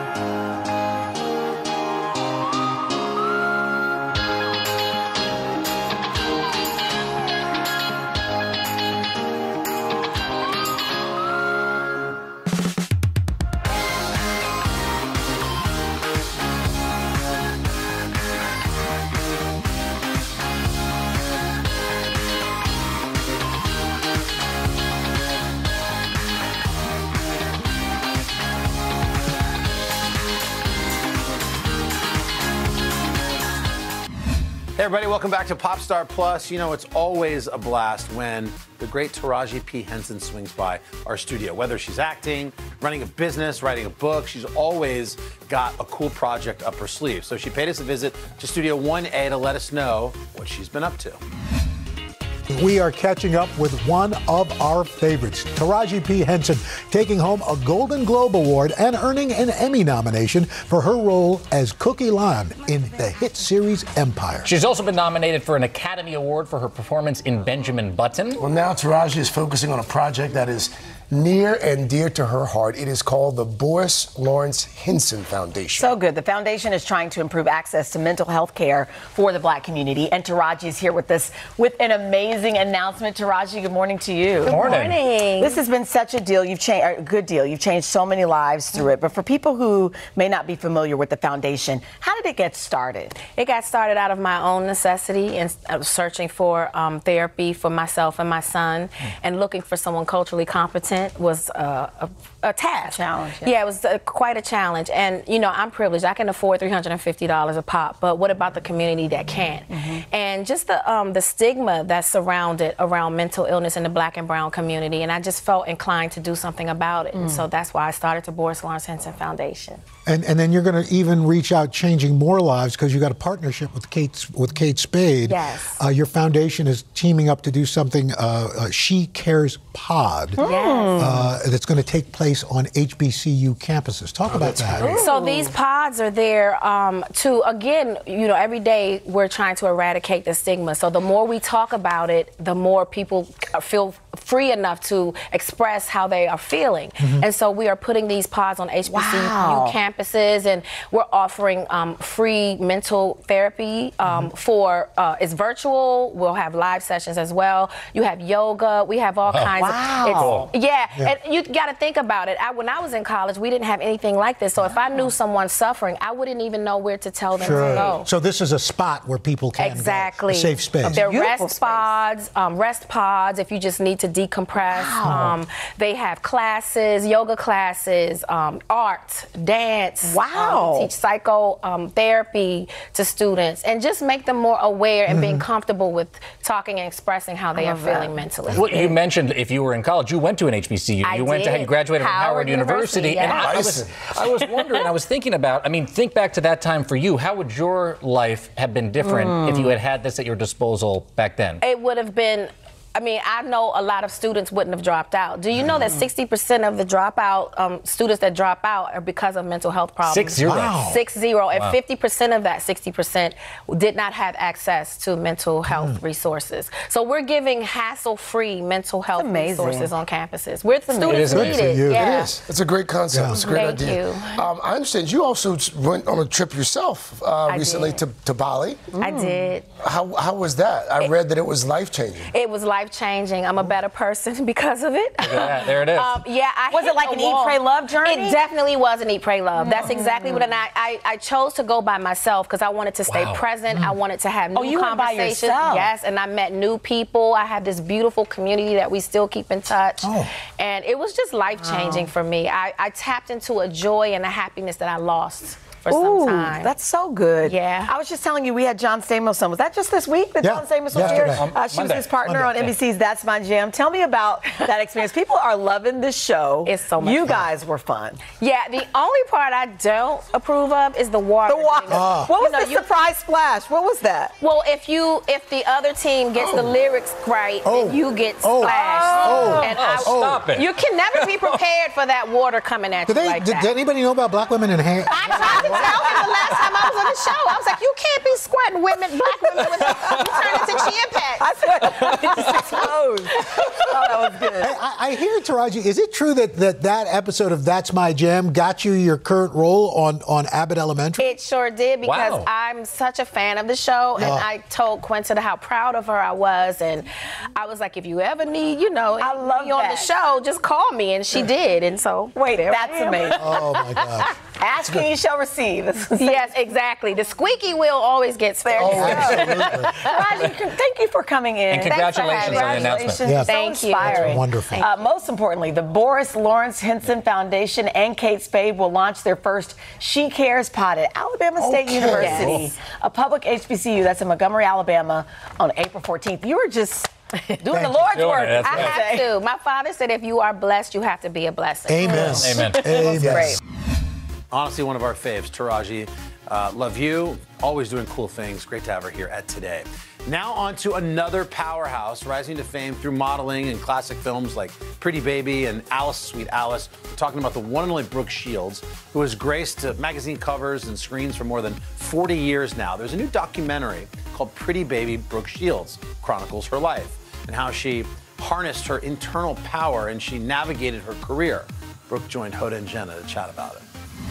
You just didn't go anywhere that somebody wouldn't know Brooke Shields. The most photographed woman in the world. Iconic American beauty. Object of desire. A sexualized child model. Exploitation. Vulnerable. I was on the cover of Time magazine as the face of that whole era. Who decides that? She was catapulted into the world of adult sexuality. I just always remember thinking, like, I hope she's okay. She was a young girl in an all-adult world.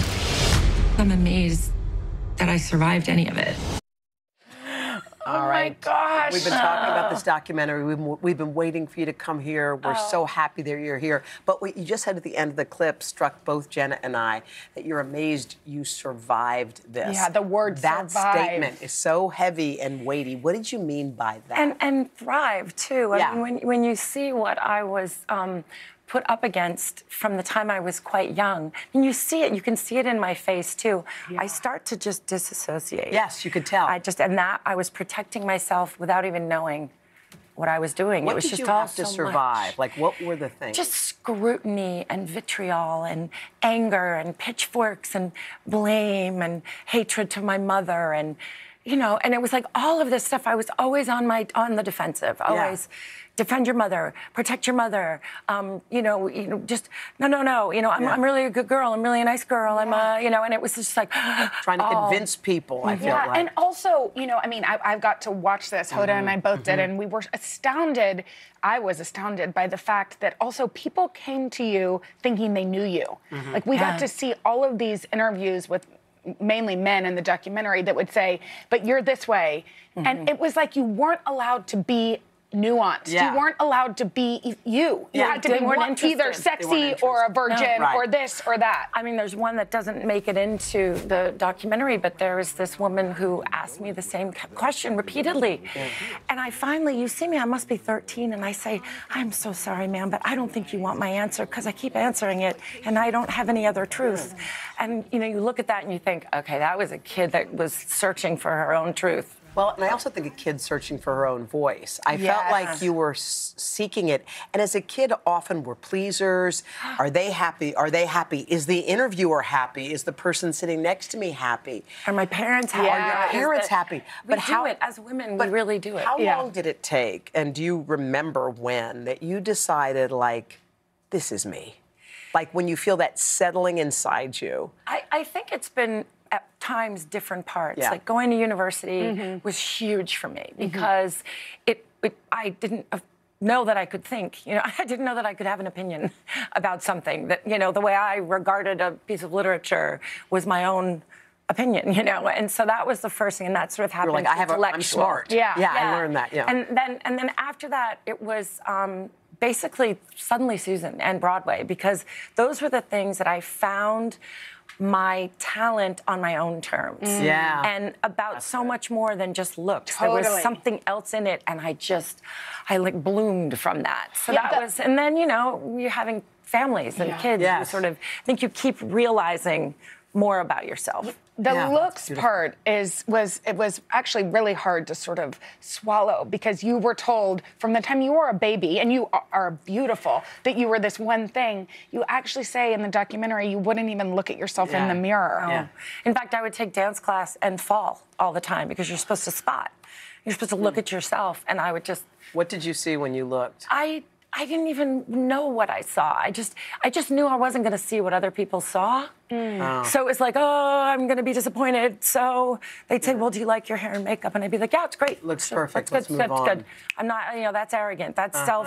That's ego. That's. But it's also because you heard from everybody you're this one thing. Right. And you're a pretty baby. You're a beautiful girl. Yeah. And you were much more than my that. mother called me a piece of art. Like, really?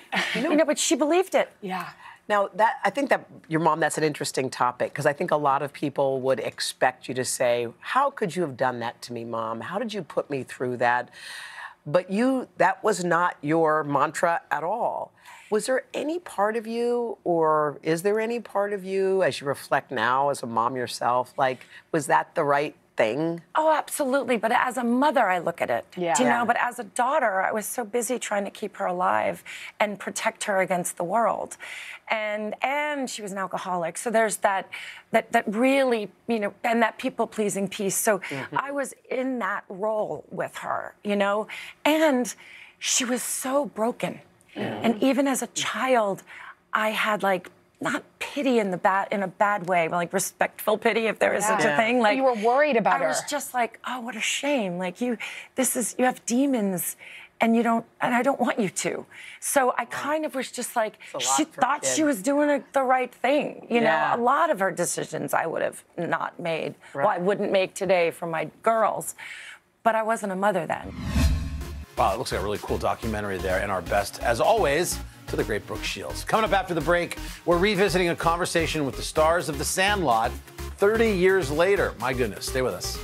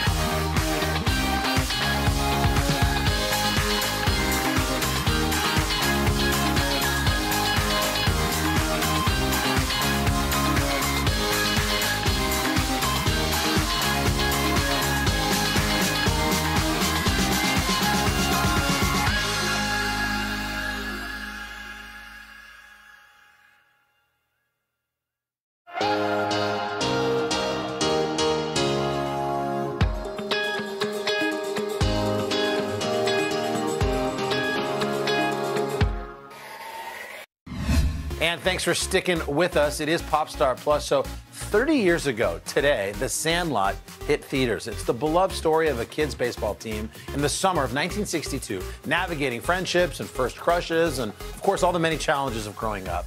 The coming-of-age film reminds a lot of us about our own childhood summers and has remained a fan favorite for more than 30 years since it debuted in 1993. NBC News correspondent Gadi Schwartz caught up with the cast back in 2018. And in honor of the film's anniversary, take a look. It's been 25 years since the kids of The Sandlot spent the summer in their own little baseball kingdom. They never kept score. They never even really stopped playing the game. A square, Betty! It's a square! And 25 summers later, the guys from The Sandlot are back together. But there were only 8 of them. didn't have a whole team, so even though I wasn't in the Sandlot, I figured I could be the 9th man and just go sit in the outfield somewhere and ask them how things have been going. It's been crazy. I mean, definitely gets you in places for free. Can't walk through a Las Vegas casino without someone yelling, yeah, yeah. Yeah, yeah. Wait, you're yeah, yeah? Yeah, yeah. Oh my God, you mean that's the same guy? Yes! Yeah has aged better than the rest of us. But there they were, Scotty Smalls, De Nunez, Timmy Timmons, Tommy Repeat, Bertram, Squints, and Ham. You're killing me, Smalls! Even the narrator, who was also the writer and director, David Mickey Evans. The only one missing, Benny the Jet Rodriguez. We gotta get Mike. We gotta do the documentary. Yeah. It's called Finding Benny. Finding Benny. Yeah, come on, Mike. Mike. And stick your glove on the air. I'll take care of it. Unlike the movie, none went on to play for the Dodgers, but over the last couple decades, that ragtag team has found itself honored by some of baseball's greatest. The Great Bambino!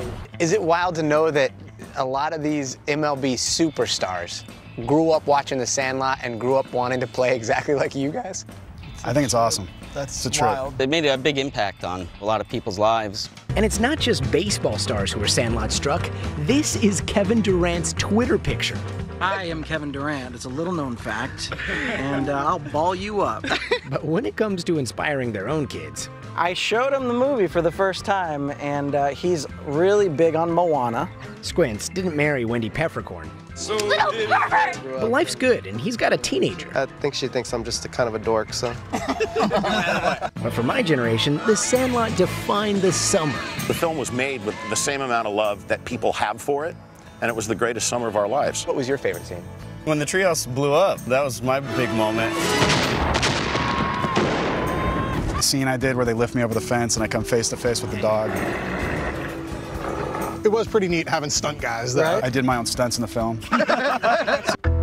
And these days, with Yeah looking more like Hercules, you gotta wonder, can these guys still play? I don't believe this. Some a little rusty. Sorry.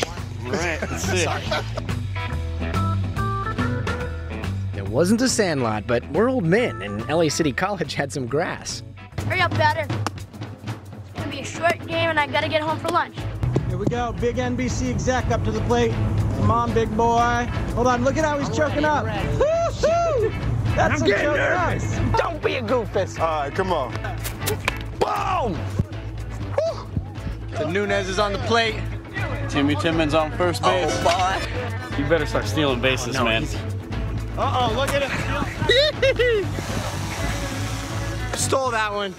Finally up to bat, the Sultan of Smack Talk, the king of calling it out.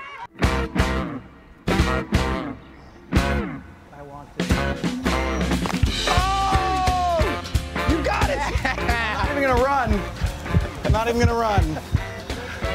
And as we all rounded home, Seeing these guys, some of them I haven't seen in 25 years, but it is just like we're back. the great Hambino reminding us heroes get remembered, Follow your heart, kid. Never go wrong. but legends never die.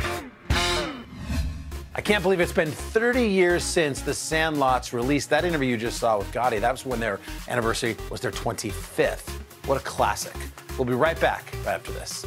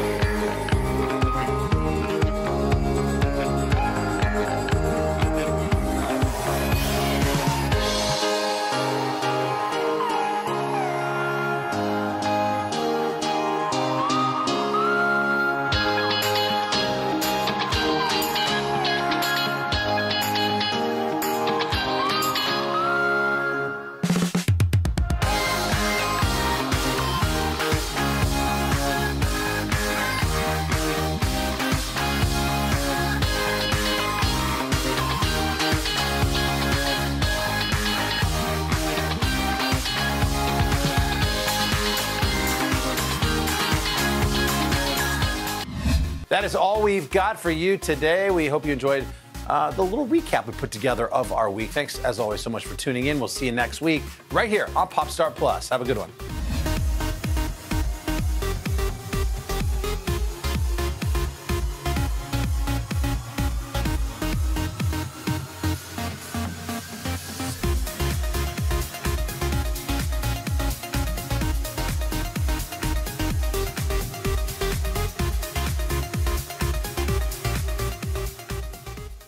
Spring has sprung. You're cordially invited to join me, Elizabeth Heiskell, for an outdoor brunch in my hometown, Oxford, Mississippi. Honey, I've catered many brunches over the years, and let me tell you, I've learned a trick or two, and I'm gonna share them with you. From creating an event that's simple yet elevated, to building a menu that's easily plated. Pouring simple sips that will leave you feeling just fine. You don't have to go overboard to have a good time. These tips will make planning oh so fast and will have you making memories that will last. So let's get to it. We've got a lot to do. Welcome to Mississippi. We're so excited to have you. I love planning parties, and the beginning is when all of your creative juices are flowing. And this is one of my favorite ways to kind of rein everything in and start to really get a path that this party is gonna take. Whether you're a first-time hostess or someone that caters parties all the time, I'm telling you, the key is to keep it simple. Because if you keep it simple, there's less stress, your cost is gonna be lower, and that means it's gonna be 3 times the fun. I'm gonna start pulling things that really resonate with me. I've decided that I really wanna have this brunch on the porch. In the South, we absolutely love our porches. And so that's why I've decided to go ahead and have a big long table on the front, and that's where we're gonna have brunch. It's been a while since we've all gathered together. I think everyone's kind of been, hibernating in their homes during winter. The idea of them all sitting around this wonderful long table, I think it's gonna be really magical. I normally gravitate towards pink. I have beautiful pink plates, I have pink napkins, but I've used them before. So I am gonna go in a different colorway. So we have lots of blue. So I really think that I'm gonna go with blue. It's the color of the sky. It's like a robin egg blue. To me, it screams fresh and bright and fun. I love the combination of spring green and blue. There are a lot of ways that we can bring these colors in, and that may be with the glassware, or maybe it's with the plates, maybe it's with the napkins. I love flowers, and these hydrangeas are really speaking to me. On our porch, we even had a little nest that had tiny baby birds in it last year, and I really haven't been able to get over that. Maybe we can work birds into this some way. Nothing screams brunch like eggs. We need to think of something that's gonna hold, that maybe even that we could reheat, like a frittata, or, oh, I know. Yes, we'll do a quiche, and then we can cook that ahead of time, and then it reheats beautifully. I like to do something that is a little bit heartier, maybe even with a pastry. I know. Okay, the sausage pinwheels. Let's think about those. So if we have the quiche, as my mom always said, well, what are you gonna have that's green on the plate? And I wanna remember that, so I'm gonna put this green here. Asparagus are in season right now, so that might be kind of fun. I feel like this salad is gonna look better on the plate. And then the dressing that's left over, we're gonna make that into a guest gift. So we can add that into something. Maybe a baby mason jar with a lid, and then put that maybe at the door when they leave. No, because then they're gonna forget it and nobody's gonna remember it. Oh, okay, no, I think what we'll do is we're gonna put that on the table. Yes, honey, we are getting ready. We are almost there. Then we need to think about dessert, and spring is strawberries. And I'm thinking I'm just gonna buy a pound cake. We're gonna cheat that, and that's okay. Sometimes we need a little break. Oh, a sweet twist on the classic. Okay, I'm glad I cut that one out because that reminds me. We need to think about a cocktail. Honestly, I'm kind of tired of mimosas. I love them, don't get me wrong, but I want to do something that's a little bit unusual and fresh. Yes, so lemons. So we'll do lemons instead of oranges, and we're gonna do my lemon sparkler. Still, we're gonna get those bubbles, that same festive feel, but just a little different takes. Okay, I'm really loving the way that this is looking. I think our menu is perfect. Lots that we can do ahead of time. We've committed to the blue and the spring green. So now that we've got this, another way that I get inspired is going to the fabric store. You can get a great deal on remnant fabric pieces, and then I'll use that for the table runner. That way you're not committed to spending a lot of money on a tablecloth that you may only use once. This one seems a little bit too busy to me. And then of course we love the birds. So I really do think that this is gonna be it. I absolutely love this. I just don't think that there's anything more spring-like than this runner.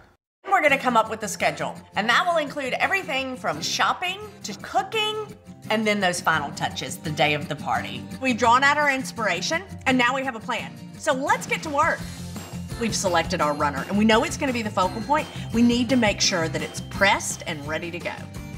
Once those are pressed, then we can pull out all of our plates, all of our glassware, and go ahead and find a spot in your home that you can leave all of this ready to go on the morning of the brunch. This is the perfect time to pull out those things that are special to you. For me, that's my silver strawberry baskets and colorful glasses. For things that you don't actually own, you can always borrow from a friend. We know we're gonna give our vinaigrette as our guest gift. And this is the time when we have to decide, what are we gonna put that in? Let's go ahead and get those things ordered and ready. This is also the time to go ahead and make your cook list. A cook list is a perfect way to manage your time in the kitchen. I'm gonna put the sausage pinwheels at the beginning, and then it will lead all the way up to the day of the brunch. This is the point in time when you can go ahead and pull your vases out, get them washed, and make sure that they're ready for the flowers. But listen, don't think that you have to break the bank when dealing with flowers. The secret to making a store-bought bouquet amazing is to cut it open and then use individual flowers and group them according to their color. These little vases are also perfect because you don't have to do a lot to them. Just a few buds and you're finished. And coming up next, we're gonna work on our menu.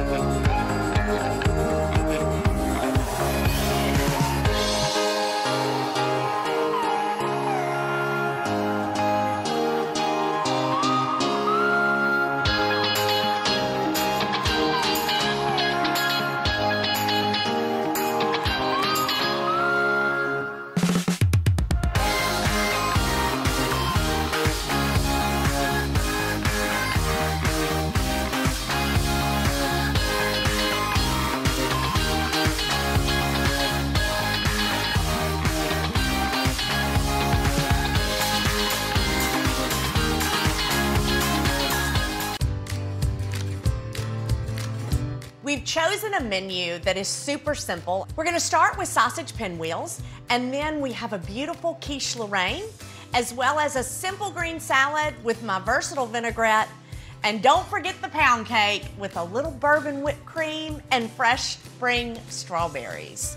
You know, you have to remember the whole goal of this brunch is to try to do as much as possible ahead of time. So we're gonna go ahead and start with the sausage pinwheels. We're gonna go ahead and put the puff pastry on our cutting board.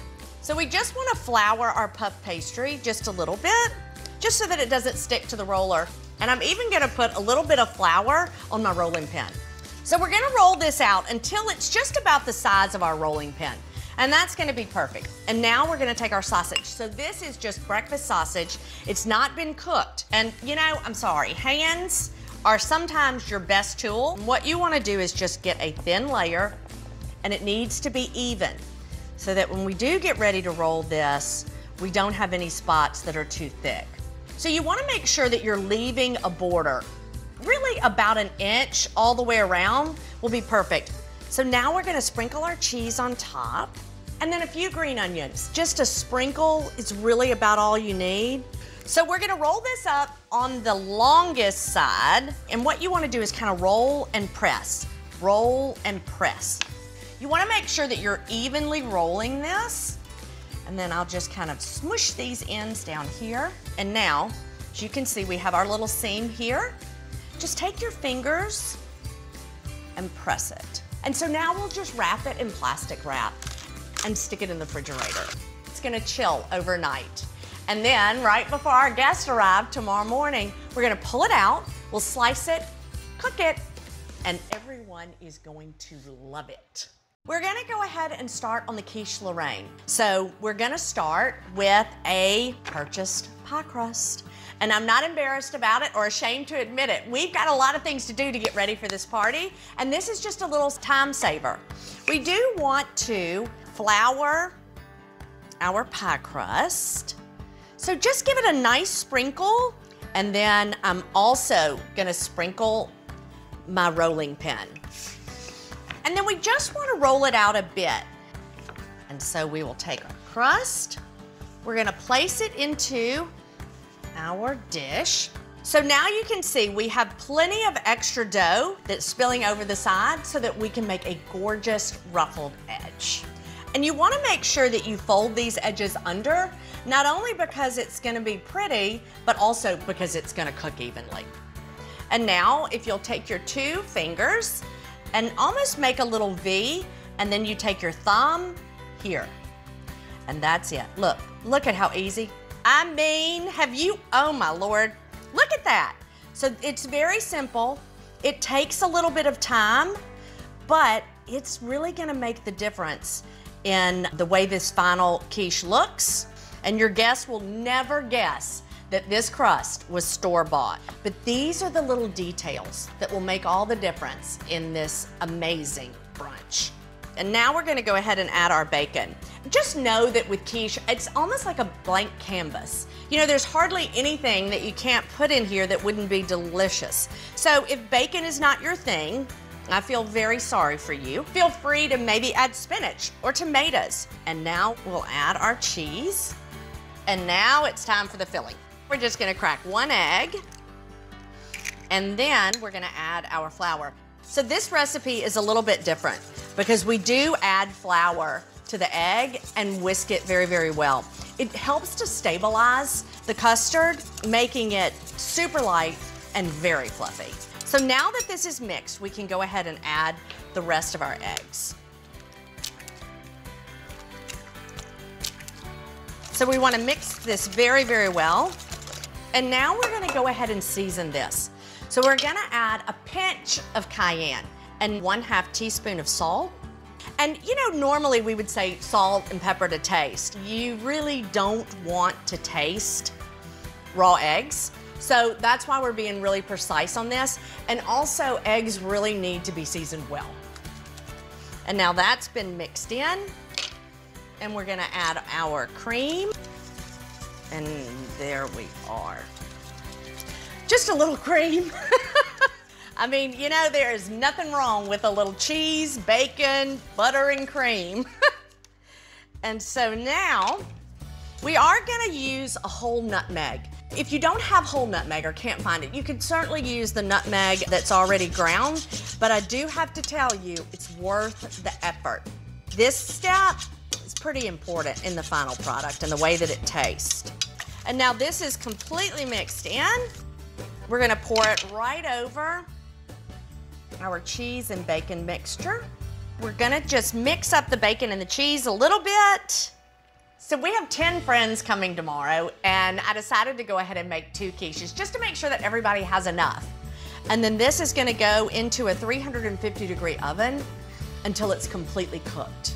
The great news is about a quiche is that it doesn't mind being reheated.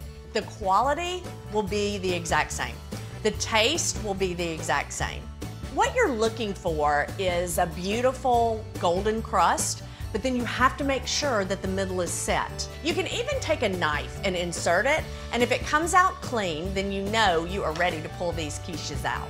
So we're gonna put these on the board to cool, and once they've cooled completely, we're gonna cover them before we put them in the refrigerator. And then tomorrow, before our guests arrive, we'll just have to reheat them. So now the quiche's done and it's in the refrigerator. So we can go ahead and make our vinaigrette. Obviously, we don't want to dress the salad this early because it would be a soggy mess, but we can make this vinaigrette ahead of time. So we're gonna start with apple cider vinegar, and there aren't many ingredients to this vinaigrette, but each one of them is very important. Now we will add our honey, and that's really gonna kind of offset the tartness of the apple cider vinegar. And then we have our garlic, and then Dijon. Most vinaigrette recipes that you see have the addition of some type of mustard. So we have two things that do not love each other. We have oil and we have vinegar. And I kind of consider the Dijon sort of it's like the marriage counselor between two people that don't get along. It's really gonna help bind the ingredients to make a smooth, velvety vinaigrette. Now we're gonna season with our pepper, and then we have our salt.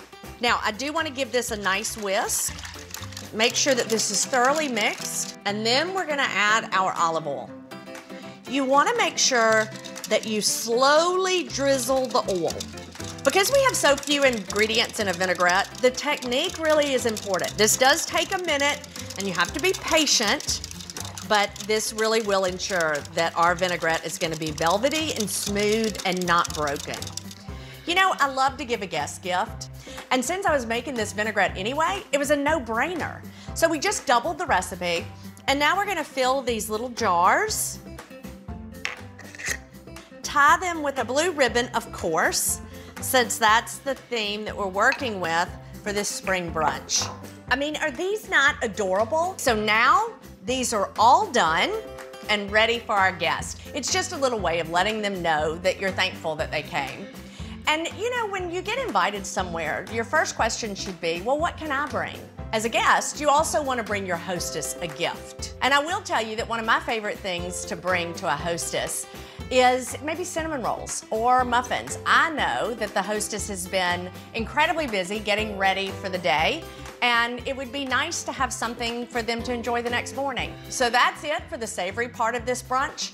And next, we're moving on to dessert and drinks, my favorite part.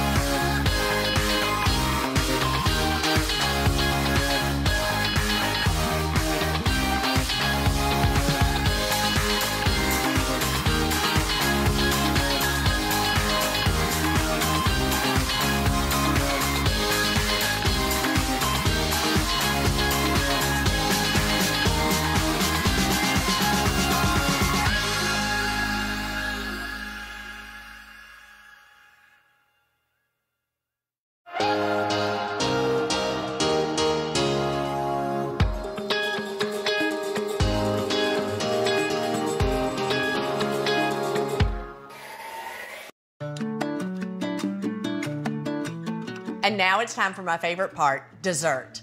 We're making a pound cake with bourbon whipped cream and macerated strawberries. We're gonna start with the whipped cream. A chilled bowl really is the secret to making sure that your whipped cream whips up beautifully and fluffy. So we have our chilled bowl. We're gonna add our heavy cream. And then we have powdered sugar. And now we'll add our vanilla. And then we're gonna use a hand mixer. So we're gonna start slow and then gradually take the speed up. So as if heavy cream and sugar aren't enough, we're gonna add a little bit of bourbon to this. Just put a little bit in the whipped cream, a little bit in our mouth. Oh, that's good. We're gonna whip just a little bit more. We really wanna whip it till it's just a little bit under stiff peaks because we're gonna put this in the refrigerator and let it chill overnight. And then tomorrow, after the guests arrive and we're about to serve dessert, we'll pull it out of the refrigerator. We're gonna give it a good whisk and re-fluff it. So now we're gonna cover it and put it in the refrigerator until tomorrow. So now that the whipped cream is finished and in the refrigerator, we're gonna go ahead and start on our berries. I just think that there's hardly anything more perfect in spring than strawberries. And this is one of the easiest ways to prepare strawberries. We're just gonna remove the tops of the strawberries, add them to our bowl, and then we want to bring in our sugar. So we're just gonna give this a nice dusting of sugar. So you wanna make sure that you mix this well and that the sugar is evenly distributed over the strawberries. That way it's gonna make a really beautiful syrup that's gonna be fabulous when we get ready to top this pound cake. Okay, that looks beautiful. We'll go ahead and cover it. So the good news about these strawberries is that they really need to sit overnight in order to create that wonderful syrup, which works perfectly for our stress-free brunch because we can do it ahead. So now we've got these covered and they're gonna go in the refrigerator. We're dusting this store-bought pound cake with a little bit of powdered sugar, and that's gonna make it look even more homemade. We're trying to eliminate any steps for tomorrow, so I'm gonna go ahead and slice the pound cake. Now, I don't want it to dry out, so all I'm gonna do is make these slices and then cover the cake as well as the cake stand. And then tomorrow, all we have to do is take it off the stand and put it on a plate. That's so easy. And now we'll use our clear wrap to wrap the entire cake stand. And then we can put this aside and it's done until tomorrow.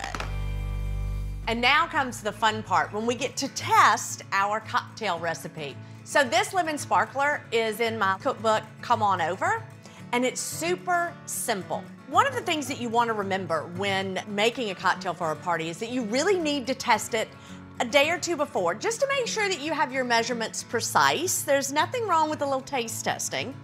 So we're gonna start with lemon sorbet, and I love these melon ballers for this because you get just the right amount in the bottom of the glass. Now we're gonna add the limoncello. The key to a really good cocktail is making sure that your measurements are precise. So that's why we're gonna use a jigger for this. And now we'll top with champagne. Not everyone cares for alcohol, and when planning a party, you need to consider all of your guests and their needs. So we will leave one of these that we'll make into a mocktail. So instead of champagne, we're just gonna do a lemon seltzer that will be lovely. And the garnishes, they're really one way to elevate a simple cocktail like this. I love to finish it with a little bit of mint and maybe even a little lemon twist. And now for the very best part, the taste test. Oh, honey, that is absolutely perfect. Now that the menu's complete and the big day's almost here, we'll be back with a few finishing touches.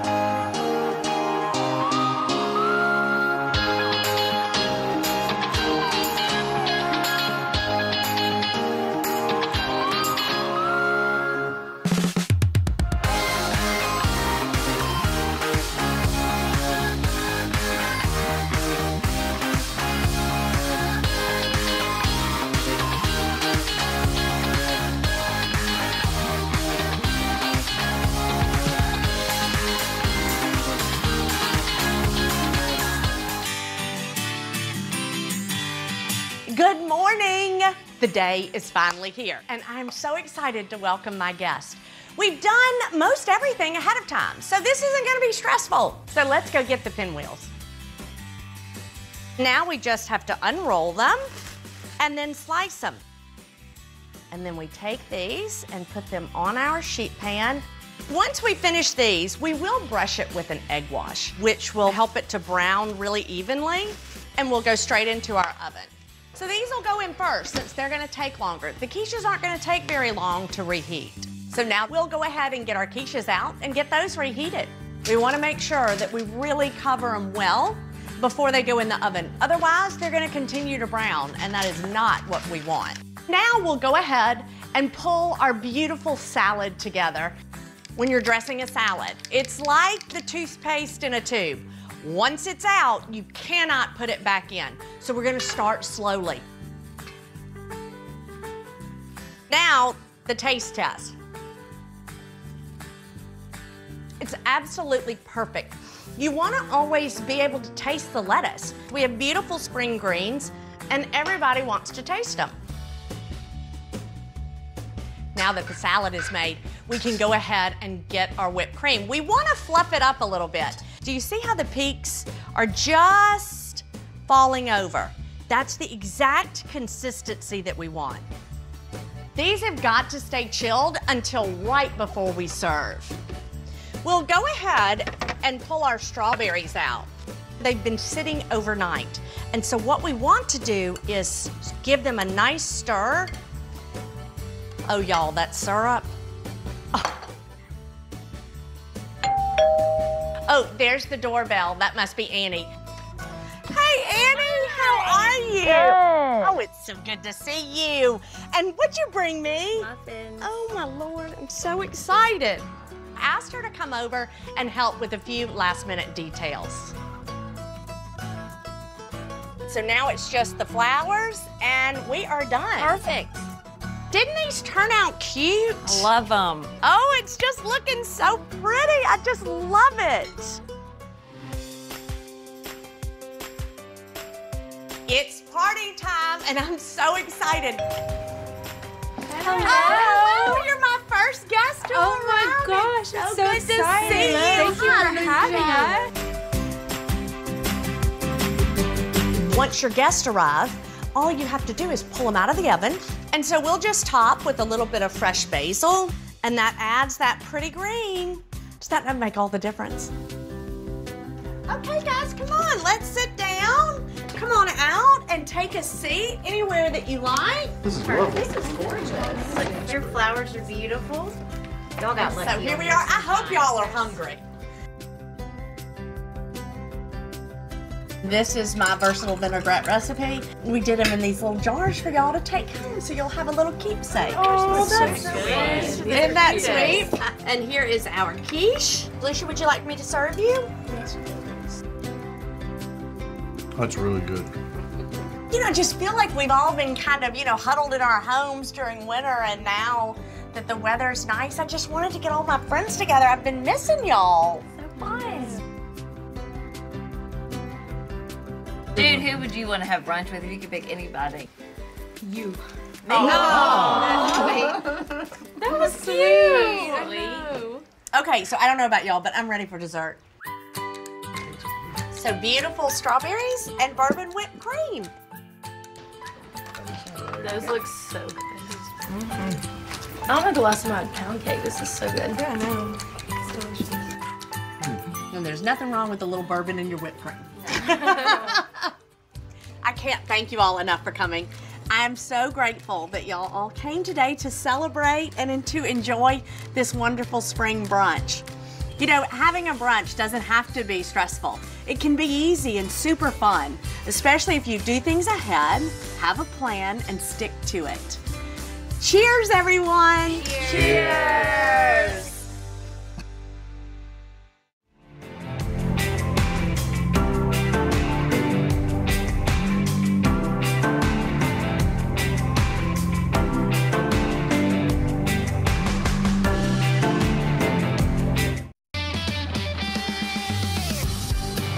Good morning, guys. Welcome to the Booze Time. Hoda Kotb. We got a packed show for you. So April is Autism Awareness Month, and today we're shining a light on the disorder that affects more than 70 million people worldwide, including TikToks that teach acceptance and comic books with a cause. But let's start with a mother opening up about her son's journey while offering hope to other parents. Dylan Dreyer has her story. The second that I looked down at him when he was born, I just knew there was something about him. But as development went on, he met his physical milestones on time. It was Kate Swenson's maternal instinct that saved her son Cooper. While doctors, therapists, and teachers told her some boys are just late bloomers, she felt that a clock was ticking. No one would really take what we were seeing seriously, and I was starting to panic because early intervention is key. Like, I want to help him catch up. According to experts, autism diagnosed before age 5, when the brain is still forming, gives a child the best chance for successful treatment. And Cooper was just shy of his 4th birthday. How did they diagnose him? I know there's a spectrum. Yes, he's on the severe end of the spectrum. He's technically nonverbal, and He's smart and he's funny and he's loving. I honestly felt relief when they told me, because I was like, now we know. The relief was short-lived as Kate and her husband Jamie realized their new normal was about to become a lifelong journey. In her new book, Forever Boy, Kate writes about her son's invisible yet severe disability, one that made him look like every other child, but only on the outside. Once you got the diagnosis, what did you think your future would look like? I remember sitting there like, okay, there has to be more. Tell me what to do now. No one would. The struggles were often intense. Cooper didn't speak. He ran away. He banged his head and was aggressive because he couldn't communicate. I really had some low points where we were dealing with those aggressions, and I was really lost. When Cooper was 2, Kate found out she was pregnant. Her son Sawyer was born without autism. Did you have reservations about having other children? We wanted more babies, and we didn't want to let this scare us to not having it. Buzz. But life with Cooper, who now could not socialize or be outside of their immediate family, drew Kate to a breaking point. It's just really hard. She began sharing her struggles in online blogs and videos called Finding Cooper's Voice. I just want him to be happy. And most of the time, that is enough. The secret world of autism is unbelievable. Her raw and honest posts helped create a supportive community for other families with autistic children. You just gotta keep trying, keep hoping, realistically hoping. How do you find the strength and the motivation to keep trying so hard? I was missing Cooper's life. I was missing it being sad. I was missing it waiting for this to get better.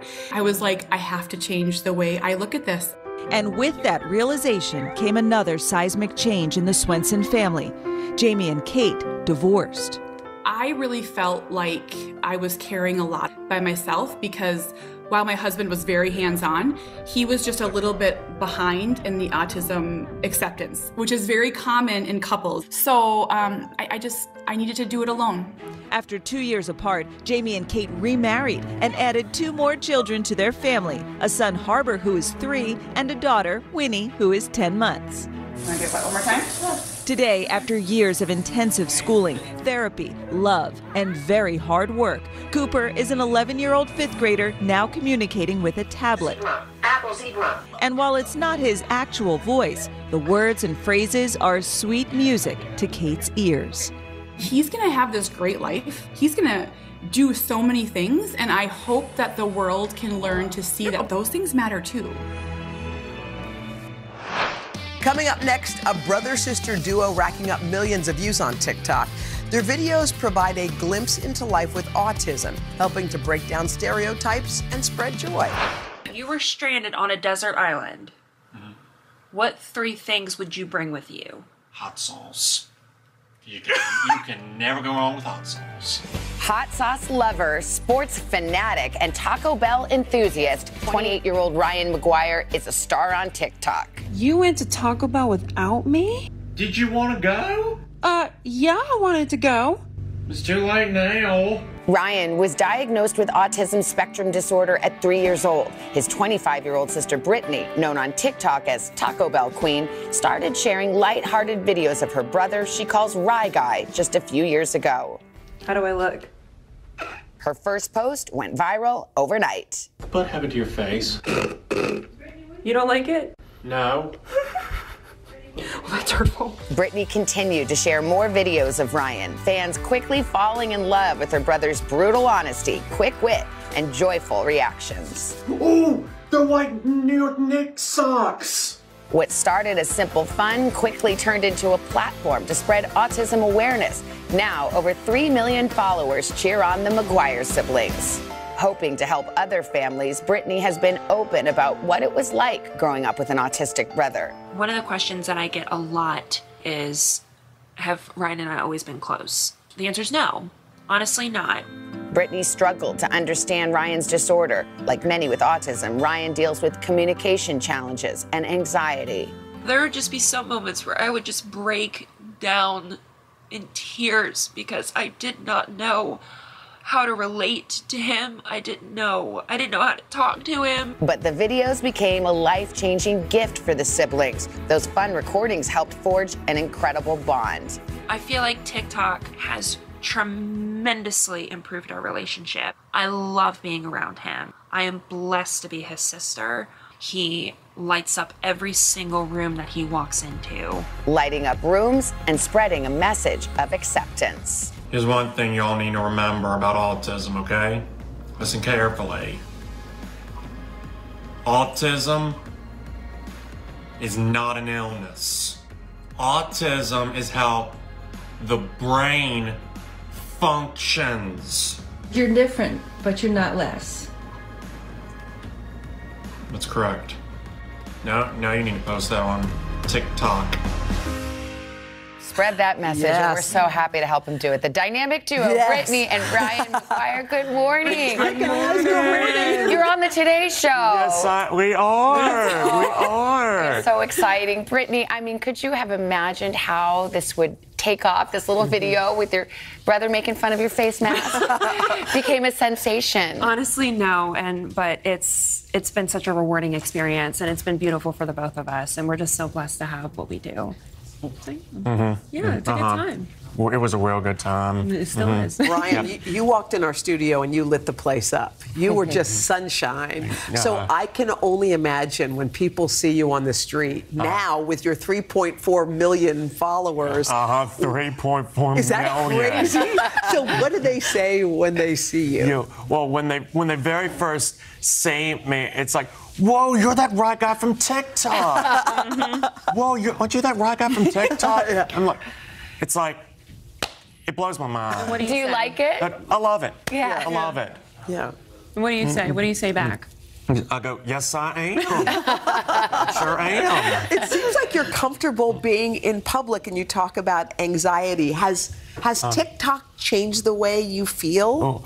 It really has, and it really has eased my anxiety level. Yeah. Like the social aspect of it, right? Yeah. Stepping out of your comfort zone a little bit. Yeah, it's like I'm stepping out of my comfort zone and into the fire. Into the fire. I like that. Into the fire. The water's warm. Everyone loves you. You're a sensation. What has it meant for this relationship? It's meant everything, honestly, because, when kind of like in the beginning of the video, when we were kids, it was really hard for me to kind of process and understand when I'm trying to really learn who I am, too.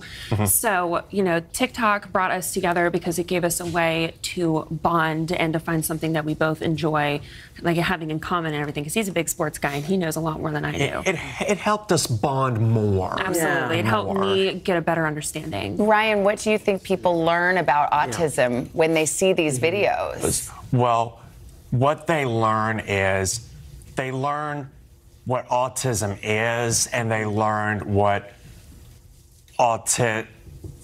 how you want to be treated. How I want to be treated. Absolutely. How autism needs to be treated. Absolutely. You said you're a huge sports fan. Yeah. What's your number one favorite, basketball team? Knicks. It is? It is like the Knicks. Oh, well, love the Knicks. Can I tell you? I think the Knicks love you because look what they left. What did they leave? They left a little bag. Would you open that and just see what's in there? Sure. Oh, wow, New York forever. Yeah. Nice. I can hold it. Sure, what? What's jersey. this? Whose jersey is that? My boy Derrick Rose. Oh, turn it around. Derrick Rose. Is Derrick Rose your favorite? Yes. Wait, I think he might have signed it there too. Dude, he signed it. it. Wait a little bit. Put it down a little bit. Wait, look at that. Can I tell you something else? What? What's that? Ryan, Derrick, What I about feel like he might know you. Take a look at the monitors and hear what he has to say. Hey, what's up, Ryan? It's D Rose. I've been watching your TikTok videos from afar, and I love them. Thanks for being a fan. On behalf of the Garden of Dreams Foundation, we would like to invite you and your family to the Knicks and Nets game tonight. Make sure you wear the jersey and don't forget, be safe.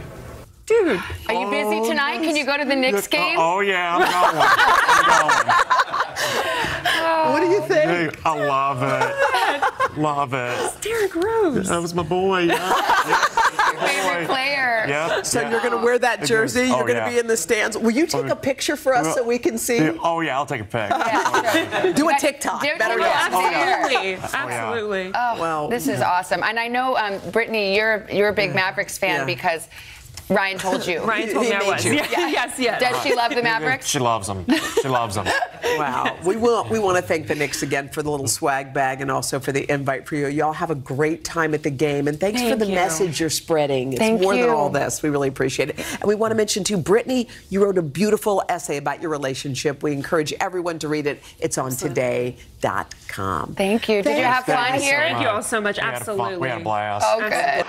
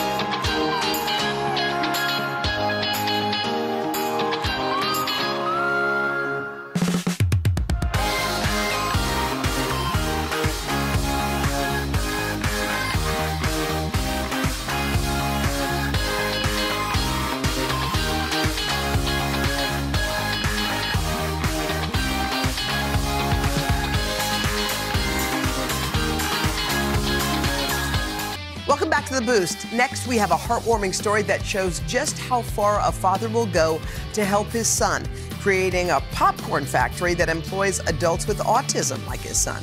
100% of the profits go directly to the employees, giving them a chance at a job they can be proud of. Here's Craig Melvin with that story. They hear Sam coming through the door and saying, I made 5 batches of popcorn today. I'm exhausted, Dad. Just leave me alone. Just can't put a price on it. It's been a dream fulfilled for a devoted and determined dad. Steve Beer's 30-year-old son, Sam, has autism. He was 4 years old when his parents first noticed his sensitivity to sounds and challenges that would make it difficult for him to find a job as he got older. So, Steve took action. He bought a popcorn shop at the local mall and put his son to work. Everyone loves popcorn. It cuts through all social, economic barriers. It's not seasonal, and it's not dangerous to make. When you found out your dad had bought this popcorn shop, what did you think? I didn't expect it to get like this far. Within a year, that small idea turned into Popcorn for the People, a nonprofit organization that employs autistic adults. We create opportunities, we create jobs. We are an equal opportunity company. Each employee is assigned a task, from labeling packages with personalized stickers. No, this bag was labeled by Patrick. to popping the kernels. Right over here, you have the popping machines. And even breaking apart Oreos for their signature cookies and cream flavored popcorn. You do it all by hand? Yep. Then I use a mallet to smash up the Oreos. The idea here is to keep machines out and people employed. I would rather have 2 or 3 autistic workers working at a spot as opposed to having some fancy machine that will crank it up by itself and 3 people lose their jobs. The company has more than 30 employees on payroll. Their ages range from 21 to 56, and there's even a wait list. You have roughly 40 employees or potential employees on a wait list trying to get into this place. What does that say about the employment market? I think that speaks volumes. For many of them, this is their first job ever. It's devastating, the lack of employment in the autism community. The unemployment rate for autistic adults is more than 80%. Why is it that high, though? The public has to understand behaviors that they may interpret one way can mean something completely different with someone who's on the autism spectrum. So like Sam, right? You like to every now and then maybe to walk outside, maybe kind of jump around a bit, right? Calm yourself down a little. If you're not aware of that and understand what that means, Sure. You think, I'm not going to hire that guy. Sam, what would you say to people who might be thinking, I know it's hiring an adult with autism, that's too much of a risk? A lot of these kids with autism, they may act funny, they may seem strange, but some reason, like the majority of them are smart at one thing. For example, like a severely autistic kid may not be able to speak, but if you give them a mixed up Rubik's Cube, they can solve it within less than a minute. 25-year-old Patrick Wimmer joined Popcorn for the People 4 years ago. Before starting, he wouldn't leave his mom's side. Now, he's one of the company's star employees. You're a master popper. Yep, I know I am. In a given day, how much popcorn do you think you probably pop? 22 batches of popcorn. Patrick's mom says Popcorn for the People has made her son more independent. He loves coming here. For me, it was the best feeling in the world. I think it's what every parent wants when your child grows up. You want them to have a job, and he has one now. For families like Patrick's, the business has changed their lives. And Steve hopes the popcorn will keep on popping. But if Dad's not up for the task, there's somebody ready to step in. I mean, Sam, Dad can't do it forever. Do you think at some point you take over the popcorn and I will. I will. It sounds like you're ready. Sounds like you could do it today. I think you got a protege. From one father-son duo to the next, Craig also spoke to a superhero dad who's gone to amazing lengths to show his love for his young son. Take a look. Oh, you got me, Jake Jetpulse. Dad? Professional comic book artist Led Bradshaw's son Jake was just 3.5 years old when he was diagnosed with autism. Help! What did you know about autism? I really didn't know anything. The diagnosis led me to do a lot of research. Through that research, Led discovered art therapy exercises that he started incorporating into his son's daily routines. And then one of the projects was envision yourself as a superhero. He started drawing himself as this character, and it was all that he wanted to talk about. And it would seem as if the apple didn't fall far from the tree, because you were quite the comic book kid too. And I guess you can see behind me, it's like I never let that go. I knew what I wanted to do ever since I was little. Like, all I wanted to do was draw Saturday morning cartoons. No, Walking Dead and Night of the Living Dead are two different things. Led and Jake started nerding out over everything comic-related they could get their hands on. And they soon found themselves collaborating on their first original father-son comic book, Jake Jetpulse. How did that first Jake Jetpulse book come to be? Jake was in the 2nd grade, and it was a parent-teachers conference about his ability to remember sight words and spelling. The whole idea came about when I asked the teacher, I was like, well, could I have a list of the sight words the kids are learning? Out of that list, Led began creating flashcards for his son. On them, he drew pictures of a superhero in Jake's likeness, acting out the vocabulary words. Jake flying, Jake, running real fast. So he learned the words run, jump. So what kind of color hair would he have? He would have blue hair. What's his role now? He's involved in almost every part of it, creating the characters, envisioning like the backstory. He sits at my side while I'm putting it all together so I get his stamp of approval. Like that? There you go. I should hire you. So sometimes they'll say, Dad, that's actually that's not my vision. We need to go back to the drawing board. Yeah, sometimes like I like to lend my creative input, but I just give in. There's no point in arguing. What has this meant for him emotionally, intellectually, being this involved in a project like this? His vocabulary started to build. He became more confident. It's like being a superhero, he started to emulate the character also. Even though it's a collaborative thing, it's more like a love letter to my son, where I can actually teach him how to be a good human being, like to not give up, to work your hardest, to do your best. In addition to raising awareness about autism through the character of Jake Jetpulse, Led also created a website to help educate people about autism spectrum disorder and foster a sense of community for parents. As a parent, I wanted to create something to show people that you're not alone. This does not define who their children will be. There are amazing and exceptional individuals who are on the autism spectrum. I wanted to create something that gives people hope.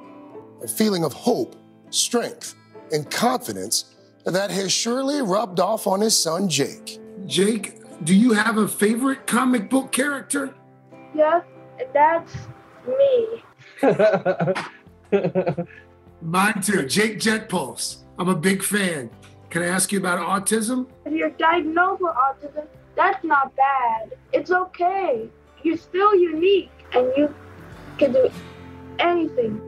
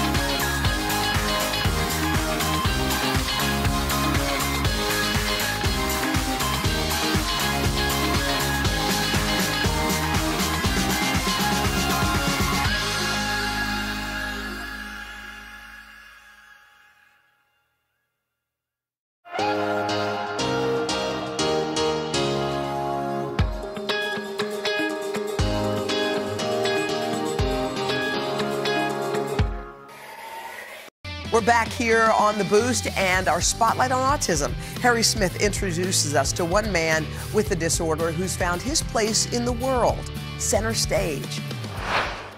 It took a while for him to realize, but for most of his life, Mickey Rowe has been an actor in search of a role.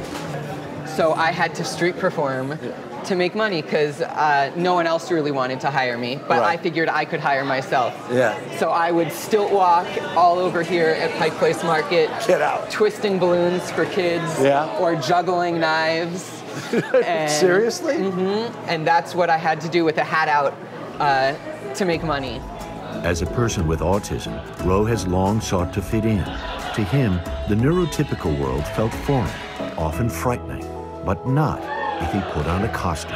It is a way to get people's attention, and I think what I loved so much about it is, as an autistic person my whole life, people have often felt really uncomfortable around me, but whenever I was street performing here, everyone who saw me smiled.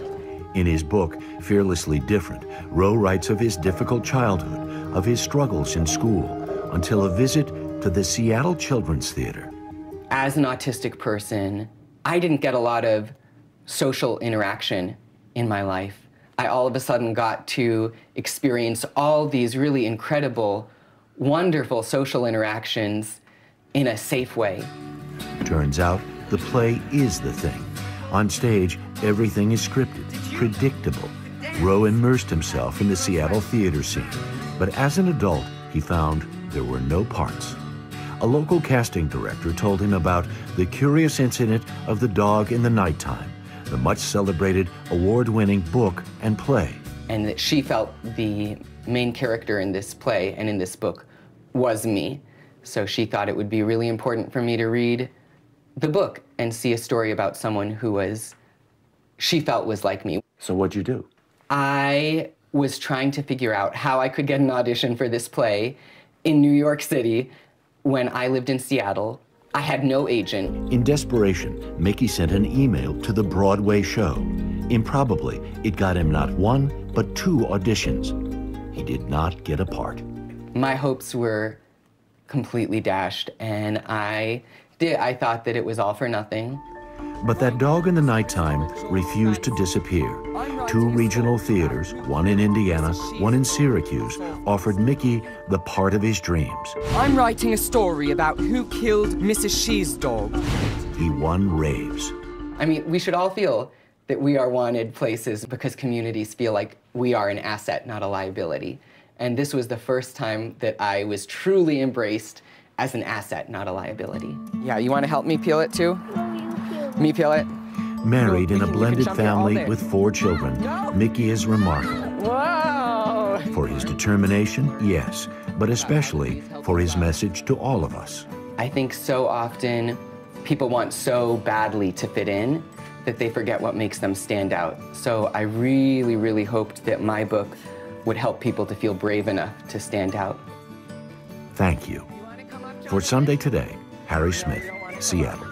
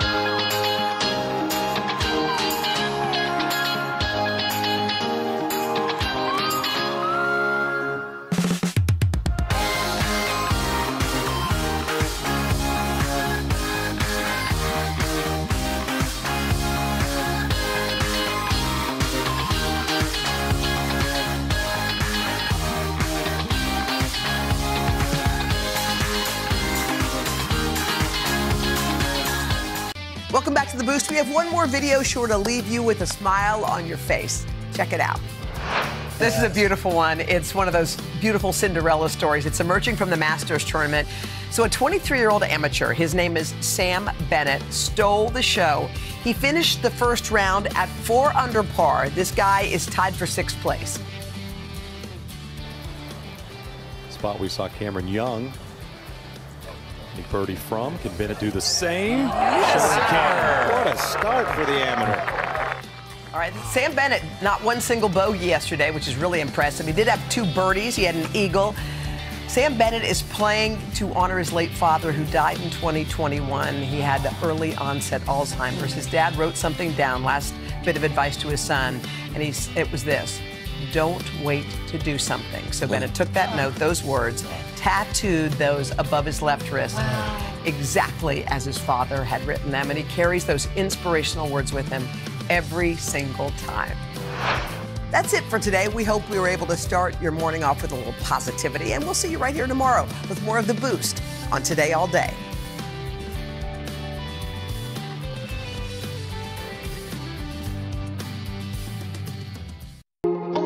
Hey there, welcome to Start Today. So spring is here, the sun's out, weather's just right, the perfect time to kick off another month with our Start Today community. Over 130,000 of us have joined that Facebook group, and we are growing every month. So scan the QR code at the bottom of the screen and become part of the 430,000 folks who have subscribed to our newsletter. On this episode, we're going to share everything you'll need to feel empowered through your fitness journey, from inspiring conversations with our community members to workouts we can all do at home. Plus, we're going to give you tips on how to add more nutrition to your favorite meals. This is Start Today. First up, there's no better way to keep the momentum going than with our monthly walking challenge. A member of our Start Today community joined me to kick off April's challenge and share how fitness has changed her life. Walking literally saved the life of one of our members who hasn't looked back since joining our challenge. We're going to talk to Pamela Wampler in just a moment. But first, NBC's Kristen Dahlgren has her story. Kristen? Hey, good morning. 140,000 of you have now joined us to lead healthier lives. For Pamela, it was exactly what she needed to transform her life by putting down the wine and picking up walking. Pamela Wampler started to drink socially at around 40. Just to kind of hang out with my friends. It was just a time to kind of get together and have a good time. A busy mom to 2 boys, the wine seemed to help her unwind. I realized I just need a glass of wine to settle myself down, so I felt like I could be relaxed enough to help them do their homework. Soon 1 glass turned into 2. At what point did you realize it was a problem? I don't know, honestly, when it started. A year ago, it was up to about 2 bottles a night. It was when I'm happy, I need a glass. When I'm sad, I need a glass. It was the first thing I thought of that I needed to reach to. But as she downed those glasses, Pamela noticed her weight creeping up. And how much weight did you gain? Probably over the last 3-4 years, I had gained 70 pounds. She couldn't do the things she enjoyed, like surfing with her family. I couldn't fit in my wetsuit anymore, and it was very embarrassing. But it was more than embarrassment. Pamela's doctor was concerned. My doctor had told me that I was at the beginning stages of liver failure. She was told she wouldn't be considered for a liver transplant because she was an alcoholic. I was thinking, I'm just a mom who drinks wine. How in the world could I be an alcoholic? The doctor gave me a choice. It's wine or your life. Even then, Pamela didn't want to give it up until one day she almost went too far. I went out drinking with friends, and I was ready to get in my car and drive. And I can't believe I was willing to do it. And it scared me. On a mission to improve their health, we've got fitness trainer Stephanie Mansour. It was then she saw a segment on the Today Show that would change her life. They were talking about Start Today, and I thought, this is what I need. She joined the Facebook group. And I thought, okay, I'm just going to share little bits, and even about my sobriety, and the words of encouragement that I got just kind of helped me. Instead of reaching for that glass of wine, Pamela and her husband began to walk. At first, not far. So it started with that walk around the block. How much are you walking now? We walk about 3 to 3.5 miles a day. She also hasn't had a glass of wine. How much weight have you lost? As of today, 53 pounds. Now she walks in 5Ks and added in an exercise bike. Now Pamela is the inspiration for others wanting to start today to live a healthier life. I mean, I was on the verge of liver failure, and now it's like I can't wait to get out there every single day and walk. I thrive on it. This is such a special community with thousands of people posting their victories, their encouragement on the Start Today Facebook page. And Pamela says that was really a key to her success, guys. Oh, thanks, Kristen. And we also want to mention you can join the Start Today community by scanning our QR code. We're going to have a little bit more on that in just a moment. But right now we are so happy because we have Pamela with us. What an inspiring story. Wow. I think everyone has their moment that you can put your finger on when everything's going to change. Will you remind us about that moment where you turned on the show and you saw this thing and you decided, like, it's kind of now or never? I mean, it's crazy. It's just, I realized that this is the time I need to do this. This is the time that I need to change my life, and I need to live a healthier time. You had to hit rock bottom, it sounds like, because I think a lot of people go down a slope, but you don't hit bottom. But you had to hit bottom with that when you were almost about to go drinking and driving. Absolutely. Yeah. Wow. And then you decided, I mean, which I think is really brave, you shared this on our Facebook page. What made you decide to do that? I think just reading other people's posts, and they were sharing their struggles and their triumphs, and I felt safe. I didn't know these people, and I think just not knowing these people kind of made it safe for me to want to share. Well, you know, it's so weird because on social media there are so few places where if you post something, you don't get bombarded with meanies just because of the way life is. But this is a safe place. Now, to go from where you were on day one to where you are today, you said you've dropped 53 pounds, you feel better. How has that process been for you? It's been fantastic. It's like I feel more powerful. I feel better about myself. I feel like I can get up in the morning and conquer just life. I feel better. You have that look. and I know Stephanie Mansour is part of our Walk Today. She's our leader. So we thought that she really would like to meet you. Yeah. So Steph, come on out. No way. Yes. Oh my God. Hi. Congratulations, Pamela. I'm so proud of you. That's awesome. Yes. Steph, why do you think Pamela's story is so inspirational? You know, we can all relate to Pamela's story, guys, because we all have an unhealthy habit or two that we're looking to kick to the curb. And Pamela's just happened to be, you know, going for that glass of wine after work. Some of us go home and we're looking forward to raiding the cupboards and getting our junk food or ordering delivery. But instead of just, you know, kicking that habit to the curb, Pamela picked up a healthier habit. And it's what I like to call a transition walk. You transitioned from your chaotic, stressful day into a healthier, happier, more relaxing evening that you're proud of, and it helps you reach your goals. So I think we can all relate to that, not only kicking the habit, but also replacing it with a healthier one. Let's continue the fun. Here's some more from our kickoff event for this month.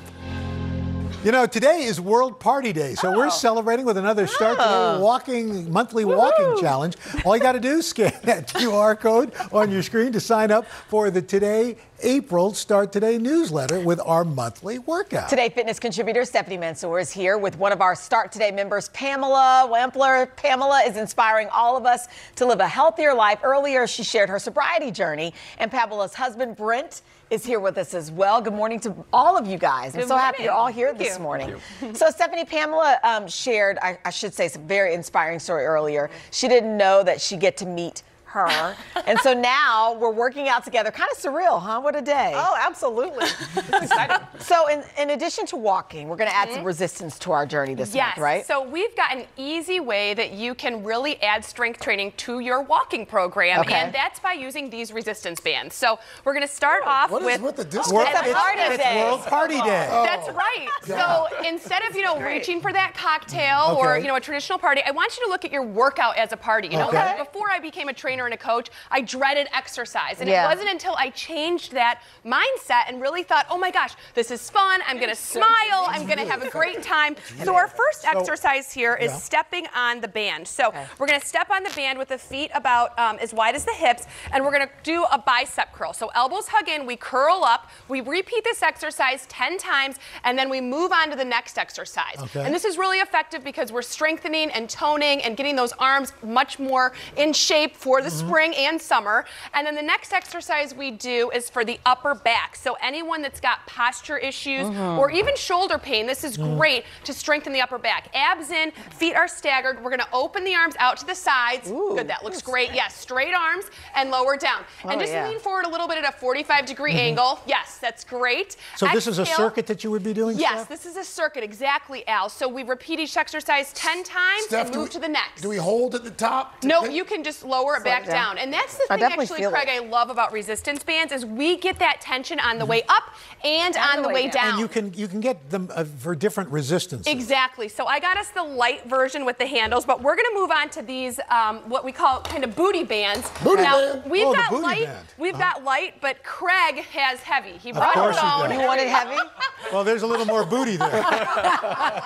That's right. We got to work it out extra hard. So we're going to step into the bands here. And if you can't do this at home, or if this seems like it's going to be too much balance, you can do these exercises without the band. Okay. So we're going to start with the feet as wide as the hips, abs in, working the lower body now, and we're going to tap one foot out to the side, working that outer hip. Nice. And then bring it back to center. Tap out and center. Keep going a little bit faster. Out and center. What is this doing for us, Out Stephanie? and center. We're working the outer hip. That feels good. The thigh. Yes, this is great if you have low back pain. This is helping to stabilize and support the core. Right. And then we're going to do a backwards kick. So same leg. We're going to reach it back. Try to straighten that leg. Work the glute and the hamstring. Awesome. Yes, good job, Pamela. And then come back to center. Reach it back. How are you doing over there, and center. You know what I love about this, Stephanie? The resistance bands don't cost a lot of money. That's right. And you can do it at home. Yeah. Exactly. And you can throw these in your bag if you're traveling. Exactly. They're Or really under easy. the couch, but make sure you remember them and put them back out. Right. Coming up, we've got more inspirational stories from our Start Today community members. And then later, we're going to have some quick and easy full body workouts. The best part, you don't even have to go to the gym. We'll be right back.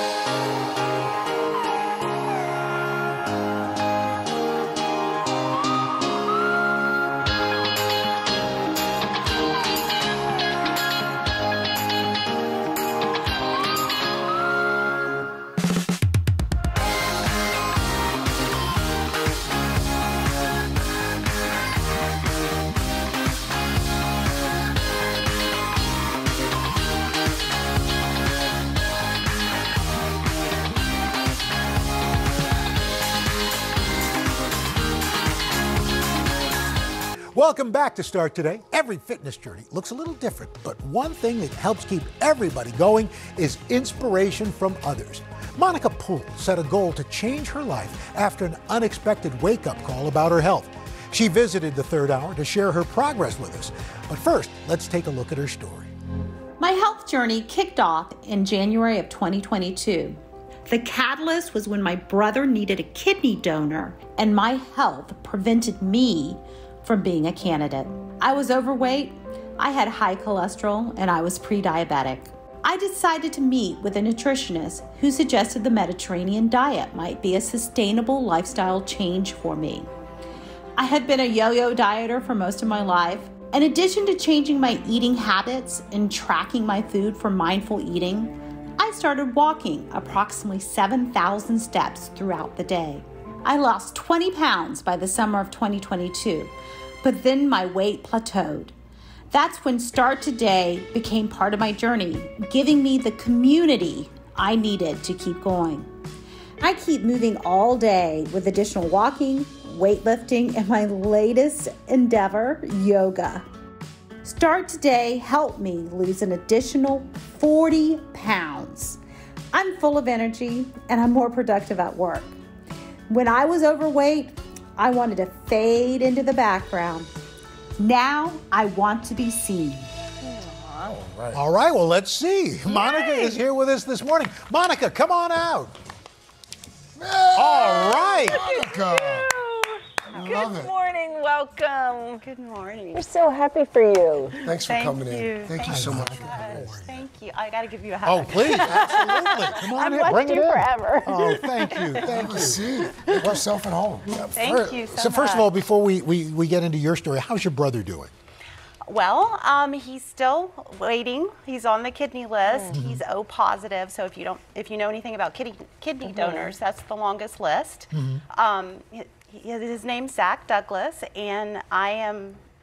We're just all waiting. Just waiting. Yeah. Yeah. And did you reach your goal of getting healthy enough to become a kidney donor? I did. I worked with Cleveland Clinic, Florida, and they were excellent as far as educating me on what I needed to do to be healthy as a kidney donor, as well as staying healthy for the rest of my life. And that was really the aha moment, because with yo-yo dieting, I was always focused on just losing the weight. Right. And Cleveland Clinic, Florida really just drilled it in that this is a lifetime commitment. But unfortunately, they found an underlying health issue I had that I wasn't even aware of. So I was denied. Well, but on the upside, you know now. But it changed my life. Yeah. So it's kind of ironic that I started this journey to give to others. And the journey actually gave to me and changed my life. That's great. What do you think were the biggest reasons that you struggled before this journey? I really think it was a perspective. I was like, I just have to lose the weight. It's all about the diet. It's all about the scale. Yeah. And this round, I was like, no, it's all within my control. Right. They recommended the Mediterranean diet, which I found to be very easy to follow. I also tracked what I ate, so it was mindful eating. And I took steps. I had this goal, but I focused on the daily steps that actually made the difference. So now it's not about the scale. It just magic happens. When you focus on what you can do every day that's within your control, the magic happens, and it's still happening. Yeah. So we're coming up on vacation season, spring break, then summer vacations. So how do you maintain, the regiment that you have now when you're traveling, when you're, do you have cheat days? I mean, how do you make it work? Well, it's hard when you travel, but I just went on a cruise with my family, my brother-in-law and my sister-in-law, and we just kept walking in the morning. And Start Today is actually really inspirational because every day you see people walking. And I'm happy to report I didn't gain a single pound back. Wow. And On a cruise? That's a feat. That's amazing. That's a feat. And I wasn't perfect, but that's the other thing. This is a lifestyle. Still vacation too. You want to enjoy your life. And really quickly, Monica, because a lot of folks, it's taking that first, it's starting today. For folks who are trying to think, they're just so overwhelmed, what's your one takeaway? Focus on what you can do today. Have a goal, an eating goal and a moving goal. For the eating goal, focus on fruits and vegetables. Get more in your diet. For the moving goal, just start moving. And when I first started, I would take 10 minutes here, 10 minutes there. I would break it up through the day. I mean, now I walk an hour and a half every morning, and it's nothing. But it took me a year to get there. So, and you did get there. That's the takeaway. And this past weekend, we walked 20 miles here in New York City. Good for you. Well, Monica, thank you. You're an inspiration. Thank you so much. And if you'd like to sign up for the Start Today newsletter, scan the QR code right there on your screen. Up next, we're going to show you some strength exercises to help build some muscle. You don't even have to leave your house. Plus, want to enjoy your favorite meals without the guilt? We've got tips and tricks to sneak in more nutrition. We're back right after this.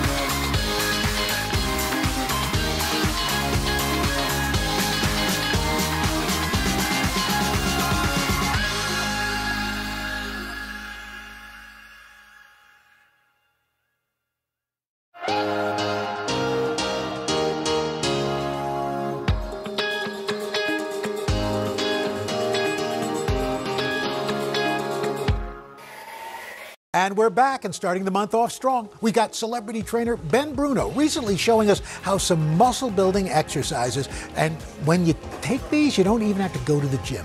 You just grab some stuff around the house and start working out. Ben, welcome thanks back. for having me. We're so excited to have you here, and I love this strength workout. I don't love cardio, but I feel like there's a lot of benefit. I don't like it either. That's good to hear. So you can still be in shape full without body doing strength cardio. training is a cheat code because it's strength training and cardio at the same time. Okay. All right. So we actually don't do a lot of traditional, I call it gerbil cardio on the machines. We usually do weights. And this is stuff you can do at home. Yeah, it's just full body strength training. Let's do it. Get right into it. But I want to show you guys 4 moves for a full body workout. Okay. For the first, you actually don't need weights, but let's step up. We're going to do a reverse lunge, hands at the hips, and step back like this in alternating fashion. This is actually a lot easier on your knees than lunging forward. Yeah. So But that's a good tip for you. What's the benefit of going backwards? Going backwards works your butt more, and it's easier on the knees. But if you want to add weights, you could use dumbbells, or you could just use anything around your house, like even a gallon of milk. a gallon of milk. You do what with it? But Ben, I feel like for some folks who do this at home, when the knee goes over, when it goes over your It can foot. go over a little, but it shouldn't be excessive. And so the way to correct that is to make sure that you're stepping far enough back. A short stride makes the knee go forward. Okay. I saw this. You did this with Kate Upton. I like Yeah, literally yeah. all of your clients she look holds her amazing. daughter, but I'm not there yet, so right now I'm with Milk. Milk's actually Oh, canceled. I thought you were kidding. No, there she is. No, she is. That's great. Yeah, for all my LA people, this is not dairy milk. Yeah, exactly. Oh, It's milk, like almond oat milk. milk. Okay. It's like hemp milk or something. So now we've got our reverse lunges going. Let's take it a So step now we're further. going to do what's called a lunge matrix. So Okay. this kills a lot of birds with one stone. It's one exercise, but it's actually 3 exercises. Okay. You're going to do a reverse lunge, step forward into a forward lunge, then step to the side. Yeah, I'm not doing So this is thighs, glutes. You don't have to. Do it again. You did so good on the next one. So what this is, back, forward, and then side like Back, that. forward, side. And So you know me, I'm going to brag on you because you do this with Jessica Biel. I did, yeah. Jess does this way better than I do. We have video of that one too? Oh, we do. Jess should probably train me. She and I do the same workouts, but I look like this. Well, I was So just about to results say. may vary. There you go. They may vary, but you're going to go here, here, How and many here. times? 4 each direction, but that's actually like 12. This will jack you. When you talk Yeah, about my heart cardio, is it racing jacks already. your heart rate up. Okay, so what about strengthening upper body and core? Yeah, enough legs, right? That's Yeah, why God invented legs. pants. So now what we're going to do, stand what up God like did. this, hand out to the side, and press straight up, keeping what's called a neutral grip. So here, not here. That's easier on the shoulders. Okay. This hand goes out to the side to make a fist. This is called a radiation, which is just a nerdy way of saying you're working your core. Oh. So you're going to I go feel just it. like that. How many of these do you do, Ben? About 8 to 10 each side, and switch. Okay. Can I tell you something? I've never done that move. Like, you I've know, never done sometimes that. we see. When the weight gets heavy, you'll actually feel like crazy in your abs. I want to get to the That's last a good little move, work. though. That's a good little To workout. cap off the full body workout, we're going to do something for your back. It's called a split stance row. Okay. Get nice wide like this. Put your hand out to the side, make a fist, and Oh, I then do row this right one. in like this. And you're thinking about pulling to your hip, not up high. You don't want to shrug. So your shoulders should be as far away from your ear as you can, and pulling right here. We call this with my female clients, the technical term is the tricky spot. It works the tricky spot. Tricky spot. So you're going to go like that. So this 6-week program, are these things we would do every day or? 3 times a week. No, I don't think you should need to give your life over to the gym. It's 3 times a week, 45 minutes. Not bad. Yeah, it's good. It's pretty doable. Nice. Your whole process. And it works, clearly. And we're just getting warmed up because up next, we're going to share how to add more nutrition to your favorite meals so we can all enjoy everything from mashed potatoes to tacos without the guilt. We'll be right back.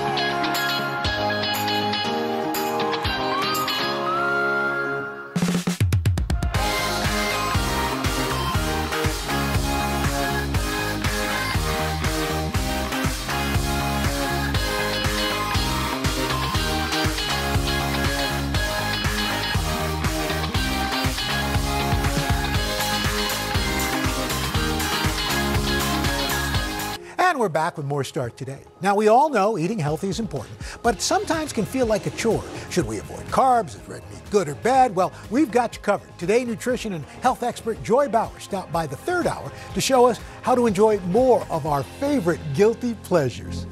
This is a fantastic idea. Yes, we are poofing up the volume of a lot of foods that we already love to eat, and we're boosting the nutrition as well. So it's what a did you do with win-win. these potatoes? So this is a cup of traditional mashed potatoes, pure comfort food.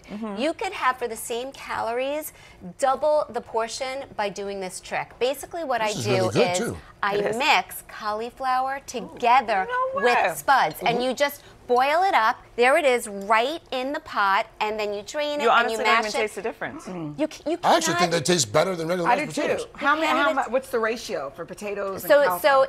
you could have so half and half. So you do 50-50. So you could basically do it for any recipe, and then I add in a little bit of milk, some garlic, salt, and pepper. And you left the skins on. And I left the skins on because you get extra fiber. And the great thing about the cauliflower is it's part of the cruciferous vegetable family. So it has compounds called glucosinolates, which have been shown to reduce the risk of certain cancers. That's genius. Wow. So this Great is for great. kids, too, by the way. They'll never know. Never know. Yum. Okay, what about this next one? So this next one is all about seasoned taco meat. So that's what this is got this right last night. here. Yes. Tex-Mex Tuesday. All you do, same skillet, same taco meat, a pound and a pound. You open up a can of black beans, rinse it, drain it, and pour it right in. Now what you've done is you've increased the volume, you've added plant-based protein and fiber in taco filling, which is great. I love that. Yeah. It fills it up. Black beans. Grab my Okay, so this next one, yes. Okay, I love this one. It's something I do in the house all the time. Okay. Do you love a great big bowl of pasta? Who doesn't? Yeah. So this is 1 cup of penne. This is 1 cup of penne with an equal 1 cup of vegetables in it. Wow, it's just mixed right in. Yeah, you get a great big bowl of pasta, plus you get the antioxidants, the vitamins, the minerals, and you get color. Yeah. It gives it a nice presentation. And I did broccoli, but honestly, you could do any vegetable under the sun. I throw peas into pasta whenever I make it. My And kids are always like, leftovers. peas again? But yeah, I love peas peas. and everything. Trail mix. Okay. So trail mix is so darn healthy for you, but if you look on the label, a serving It's size, a lot. it's a quarter of a this. cup. Yeah. It's so teeny. So all you do is you add 1 to 2 handfuls of light popcorn to it, puffs the volume. You increase your eating experience, and it also adds a nice sort of crispy texture. idea. Yeah, I love this one. Also great for kids. Great Also for great for kids. kids. Yeah. Kids. Okay. Well, that's We promised ice cream. Ice cream. So this is so this is 3/4 of a cup of ice cream. You know, it's delicious, but it's measly. So this is how you trick your eyes into thinking it's a great big dessert. I add 3/4 cup of mixed berries to the bottom, really good. then the ice cream on top. And not only do you get a bigger volume look, but you also get the antioxidants. They're called anthocyanins in these berries, which give your heart a hug, and it boosts brain power as well. You could also sort of take like a big thing of whipped cream and put that on That's top. not part of it. That doesn't count You for know much. what? I love whipped cream. Right? And the aerated whipped cream is so It's like light. fat-free. It's very, very light. These are are great. doable things. to Yeah. get some These help. I are like great. this with the And so we get popcorn. to eat more, and we get more nutrition. Yeah. Way to go, Joy Bauer. That's all for this edition of Start Today. Don't forget, scan that QR code and sign up for the Start Today newsletter. Thanks for watching, and we will see you next time.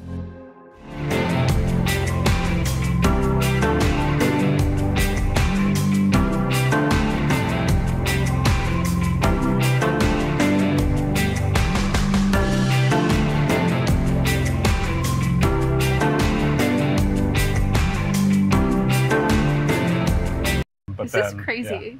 This is like, it's like the best floral arrangement I've ever seen in my life. Yeah.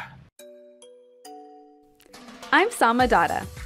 I'm a cookbook author and recipe developer in the plant-based food scene, which is becoming more innovative every day. I'm on a mission to see how startups, restaurants, and chefs are changing the way we see and eat plants. And I can't wait to show you how to bring more delicious dishes into your kitchen.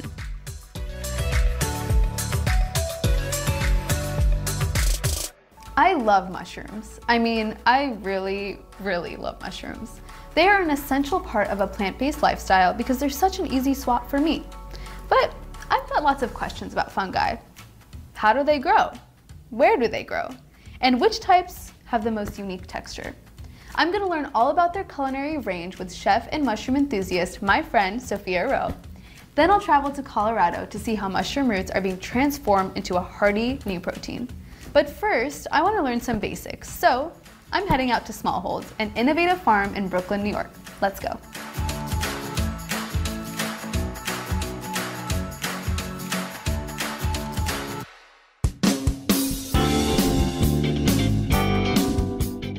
When you think about mushrooms, you probably think of those capped little fungi.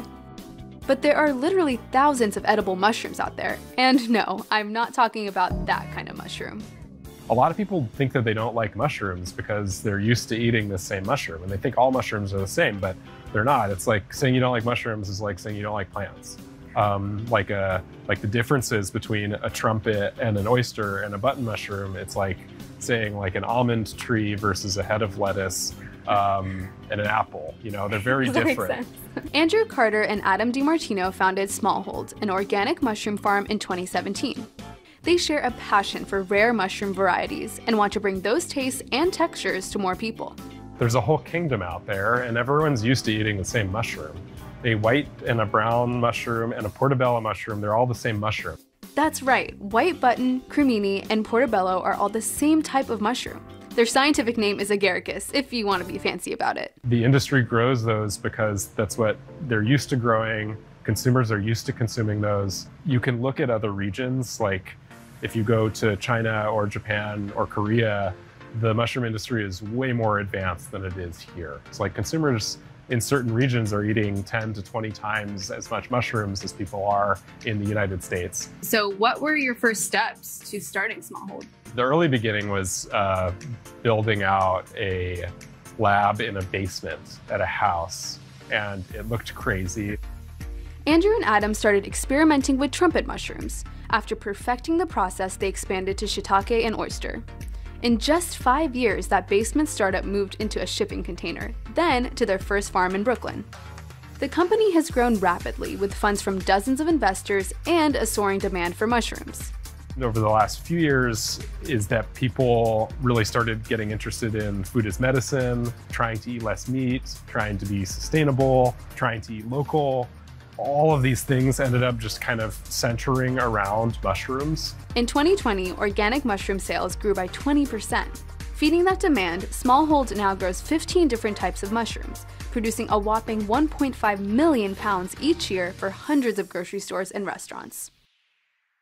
Mushrooms are grown by a process called inoculation. A spore is placed deep inside a substrate, like a log. The spores germinate, then feed on the wood, growing into mycelium, or mushroom roots. This fruiting body is probably like 4 or 5 days old. It takes about 4 weeks for the roots to be fully grown. That's when cute baby mushrooms, called pins, start to appear on the surface. In about a week, they're ready to harvest. Fungi are its own kingdom. They're functionally more similar to animals than they are like plants. They breathe in oxygen, they release CO2, they digest stuff, they don't go through photosynthesis, and so their interaction with the environment is just so different than plants. Traditional mushroom farms cultivate their fungi in mulch with a mix of hay, straw, and corn cob.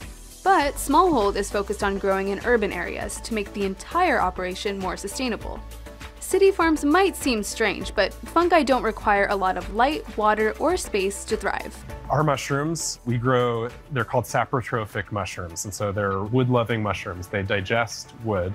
All of the substrates that we're using, that's the stuff that's inside of this block. About 90% of it is sawdust. Smallhold's mushrooms are grown in bags filled with a compound from mills and factories, so they're reusing a byproduct from the timber industry. And those futuristic containers don't just look cool. And so these chambers themselves have really intricate controls over all the climate that they're exposed to. That allows them to forego pesticides. Plus, the fragile mushrooms aren't susceptible to extreme weather. Can you walk me through the environmental impact of growing mushrooms? It's one of the most sustainable products you can probably find in the grocery store. We did a big life cycle analysis, which is large, like third-party analysis to understand exactly what's going on with your company. Our carbon impact was about 30% less than any other mushroom farm we could find. Over 60% of the country's mushrooms are grown in one Pennsylvania county, which means it takes a lot of fuel to ship them across the country. So a lot of mushrooms are actually imported from overseas, and so the carbon footprint of those is really crazy. Smallholds mushrooms are grown in Brooklyn, Los Angeles, and Austin, Texas. They also operate over a dozen mini farms, custom-built tanks that can grow mushrooms inside restaurants and grocery stores.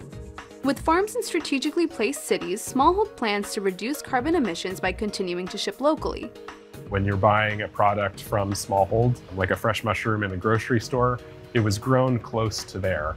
And so we have a national brand, like you can be from New York and go to LA and recognize Smallhold on the shelf, but those mushrooms were grown in LA. Most mushrooms also have a naturally meaty texture, which makes them a great vegetarian swap. The more people eat these products, generally speaking, they're eating less meat, whether they realize it or not.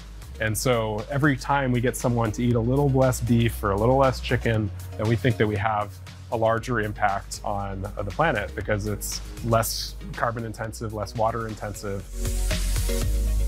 Okay, Andrew, we're gonna harvest these mushrooms, which I'm very excited about. Yeah, we have blue oysters, we have lion's mane, yellow oysters, and trumpet mushrooms.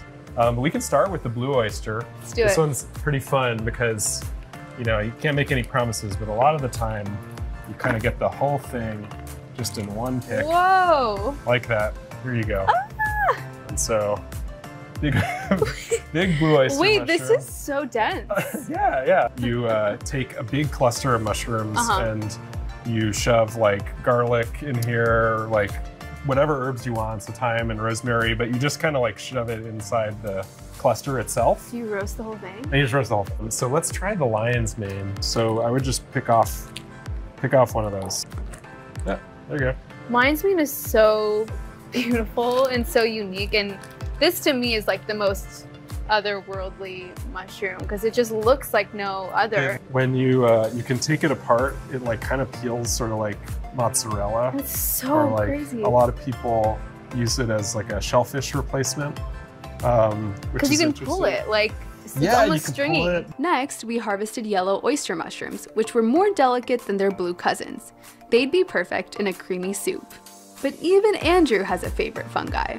I love trumpets so much, so if you cut it, this isn't the best knife skills, but you can cut them like this and then you can have a nice scallop. Yeah. These are probably the most popular for people who are trying to like imitate meat with a whole mushroom. And so the other mushrooms can give you the texture and the flavor and the nutrition and all that kind of stuff, but these can like really stand in as a fake scallop or a fake bacon. Why do you want people to eat more mushrooms? I mean, they're great for you. There's a lot of nutrition. They're high in fiber, they have amazing antioxidants, they have vitamin D. And what I really like about them is that they have that umami and that experience that replaces meat.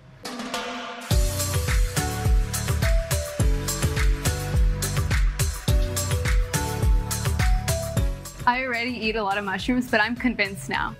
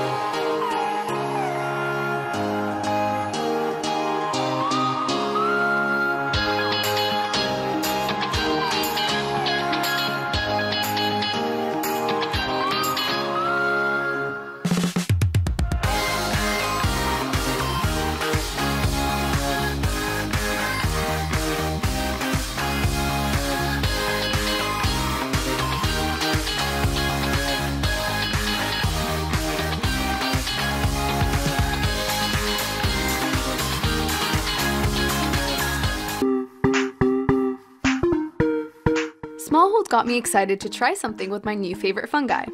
So I invited mushroom enthusiast, James Beard award-winning chef, my friend Sophia Rowe, to my kitchen. Hi! My friend, Sophia, I told you this before, that we were talking about mushrooms, and I was like, listen, I can't do this without Sophia. Talk to me about the role that mushrooms play in your work and in your world. I went to culinary school, and I was sort of kind of playing in that plant-based world, and I felt like fungi and mushrooms were a really great way to encourage a lot of depth, which I feel like in plant-based cooking sometimes you kind of lose, you know? You like meat and dairy, those things create a lot of depth. It's pretty remarkable the types of flavors that you can create. And this is not a new idea. They're, particularly in Asian cultures, they've been using different kinds of fungus for forever in their cooking. But for me, that was really when I was like, okay, this is sexy. Can you just talk to me about how you work with them? It's almost about like, what am I trying to create? You know, if someone's a very big meat person and they want to go plant-based for a minute or for a meal, I think it's really important to cook things in the same way that you cook meat, right? Yep. And I don't even know that that's just mushrooms or just fungi, right? A lot of times with steaks, you're braising, you're roasting, you're searing. There's no reason you can't treat plants the same way. I'm just super excited to know what we're cooking today. Yes. Tell me about the dish and put me to work. All right, so what we have here is lion's mane. When I'm looking for a lion's mane, you want them to be kind of fluffy. Okay, I've been touching this one a lot. You don't want them to be slimy. You don't want them to stink. If they stink or they're slimy, they're no good. And that's kind of the rule, the general rule with any mushroom. Yeah.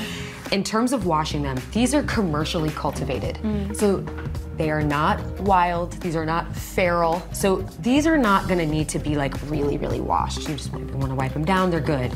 Do not get your mushrooms wet. You don't like it. So this is a good one. This is a great shape. So what we're gonna do is we're basically gonna make like a lion's mushroom steak. And you'll see that I've kind of like, as I'm even talking, I'm kind of pressing this.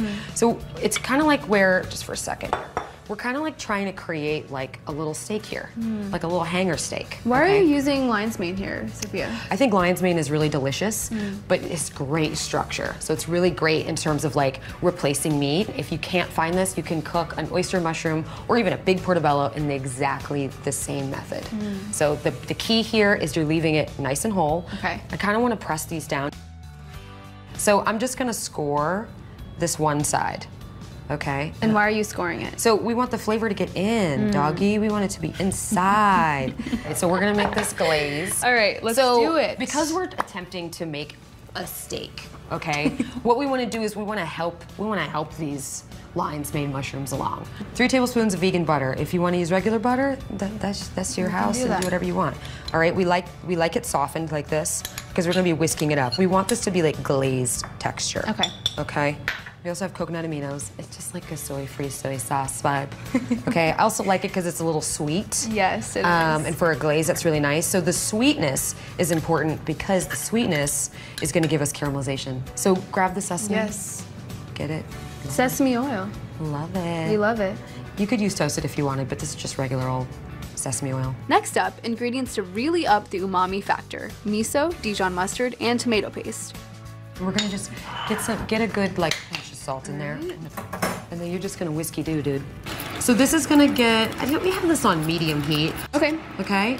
We have some grapeseed oil here. The reason we're using grapeseed is high smoking point. We're using cast iron. You don't have to use cast iron. You can use whatever you have. So we're going score side down. So what's gonna happen? We're gonna put them on. We're gonna get a good sear on each side, and then we're gonna brush our glaze on. Okay. Okay. 2 minutes. Flip it, 2 minutes. Then we're gonna take them off and we're gonna let them rest. Just like you would a Just steak. like meat. Just like meat. Crazy. We're gonna treat these just like meat. I love that. This is why we want this hot. Love it. Just drop it down. What we can do here, this is like a little tip too. You can always just flatten it down. Yeah, same you would do. I'm sorry, do you have a SoundCloud? I do now. So just to kind of encourage again, you want to encourage that flattening, right? Yep. Get it nice and thin, and that way the marinade is not having to penetrate so deep. You know how to make a steak. You know how to do these mushrooms. After 3 minutes, time for a flip. Look it. Gorgina. So we're just gonna brush this on, almost like you're basting a steak or something. Oh, Come on, baby.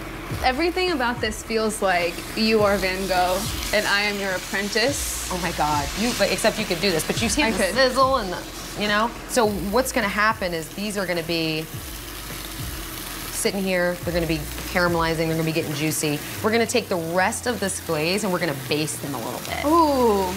So the basting method is never gonna be bad. It's always gonna be good. I mean, look how gorgeous that looks. It's beautiful. It's, I mean, stunning. A few more minutes in the pan.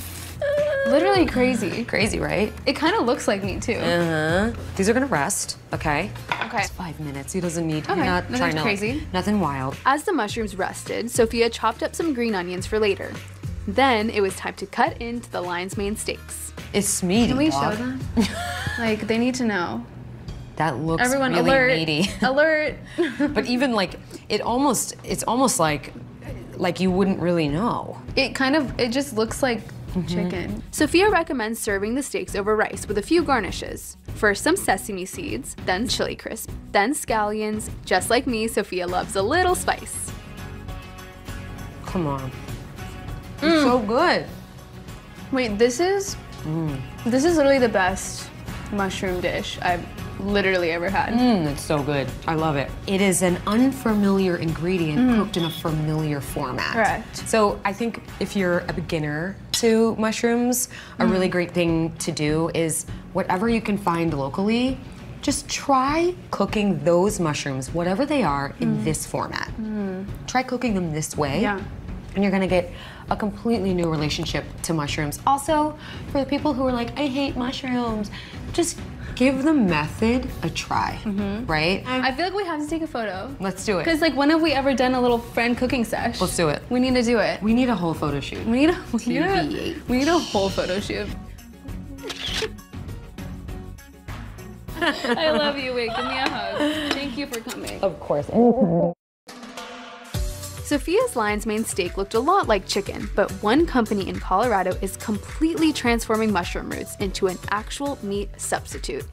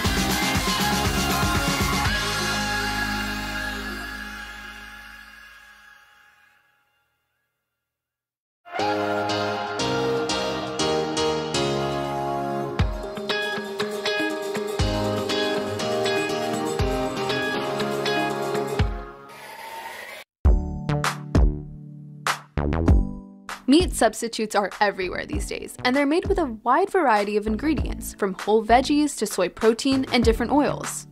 Enter Meaty. Here in Boulder, Colorado, mushrooms are the main attraction, and I got an exclusive first look inside their new factory. Meaty isn't trying to replicate ground beef, they're mimicking whole cuts of meat, like steak or chicken breast. It's like a super meat. Yeah, it's a super meat. Where it has all the protein you would want from meat, then all the fiber and vitamins and minerals you find in plants. Yeah. CEO Tyler Huggins founded Meati in 2016 after earning his PhD in environmental engineering. Tell me your journey to Meati and why you started this company. Well, let's start off with meat.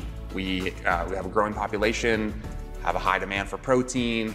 Meat is a growing demand. Given my history studying nature, I knew there was this really cool, magical root-like structure in the soil. Biologists call it mycelium, we call it mushroom root. Tyler and his team developed a patent-pending process that turned the fuzzy, hair-like mycelium strands into a product that mimics the taste and texture of meat.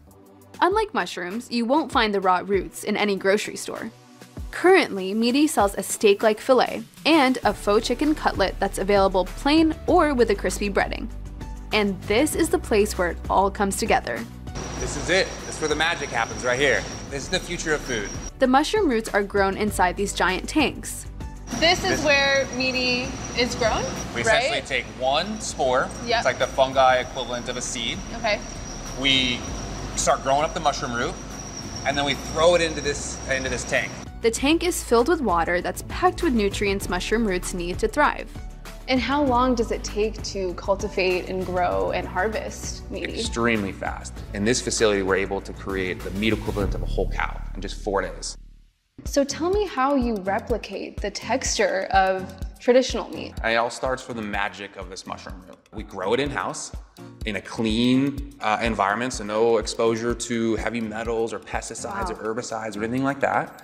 At that state, it kind of looks like applesauce. This is Meati in the raw form before it's processed. And when you form it into a chicken breast-like shape or a steak, those strands become the texture that is very similar, again, eats just like traditional meat. You can eat it just like that. That's just all natural mushroom root. I'm gonna eat it. Okay.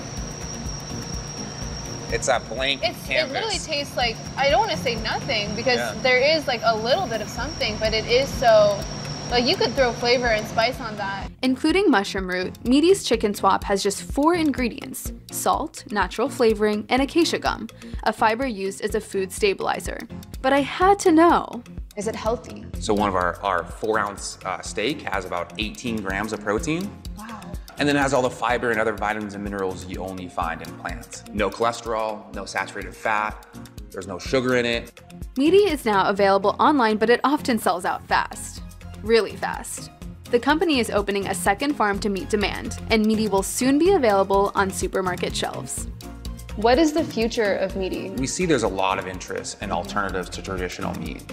But what we're doing differently is whole food protein, simple ingredient list, super nutritious, and whole cuts. I think that opens up an entirely new demographic and group of folks who are excited to embrace something like this. After hearing so much about these mushroom roots, I wanted to see how it really tasted.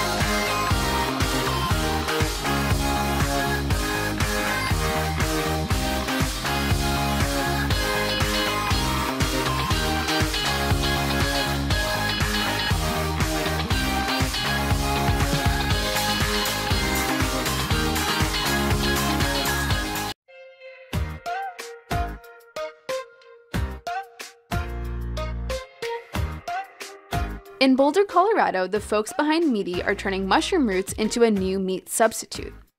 At the factory's test kitchen, they're experimenting with the best ways to cook it. I met with Debbie Downing, the company's head research chef, to learn more.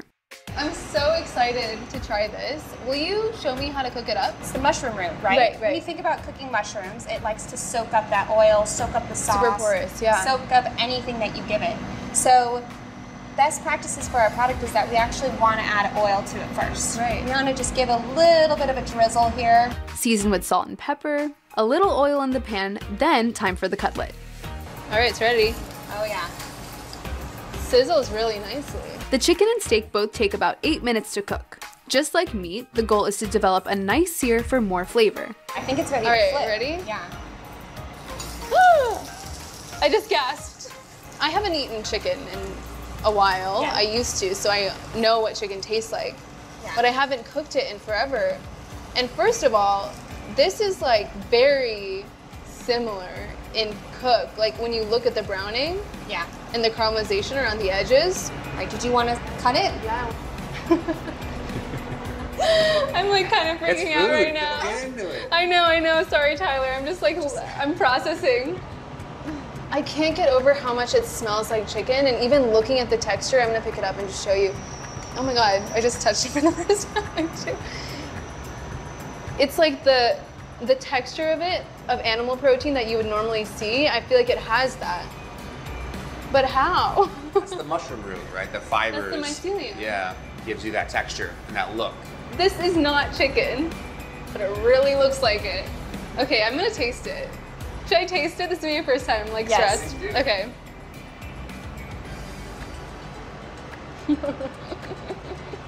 Is there a mic I can drop?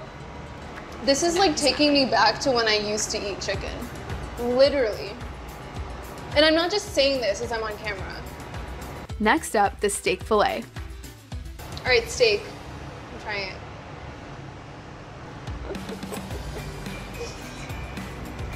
Do you need another mic to drop? I need another mic to drop. This is insane. Yeah. This tastes like red meat. I haven't had chicken nuggets in years, so I was really excited to try the crispy chicken. This kind of takes me back to days of like growing up and eating fried chicken. Am I getting punked? Got you. But I wasn't done eating yet. The Meati team had a big surprise for me. Shut up! I'm leaving. I've seen my book. Yep. This is from my book. I didn't know I was gonna eat chicken and cry today. My masala mac and cheese and cabbage salad from my cookbook both got the Meati treatment with their chicken. I was so excited. Also on the menu, breakfast tacos and steak in a chimichurri sauce. I even got to try some products in development, a turkey deli meat and beef jerky. They were delicious. This is not gonna be cute, I'm just warning everyone now.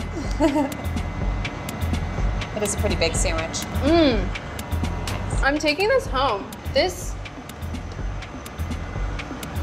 Wow. You guys are all like crazy magicians. Like something weird is going on here. Whoa. That's breakfast. Yeah. In true me fashion, we need to take a selfie. So if you don't mind, we're gonna get in here. All right, say Meati. Meati. Thank you guys so much. Yeah. This was so special, truly. No, thank you. I don't know if I can go on.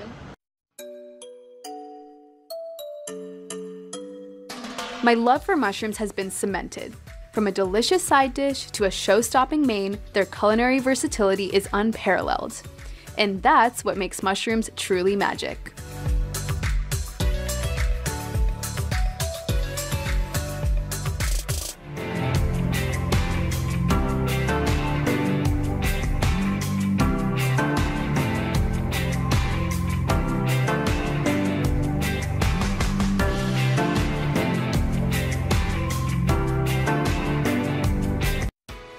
Good Monday morning. The battle over abortion rights intensifying this morning.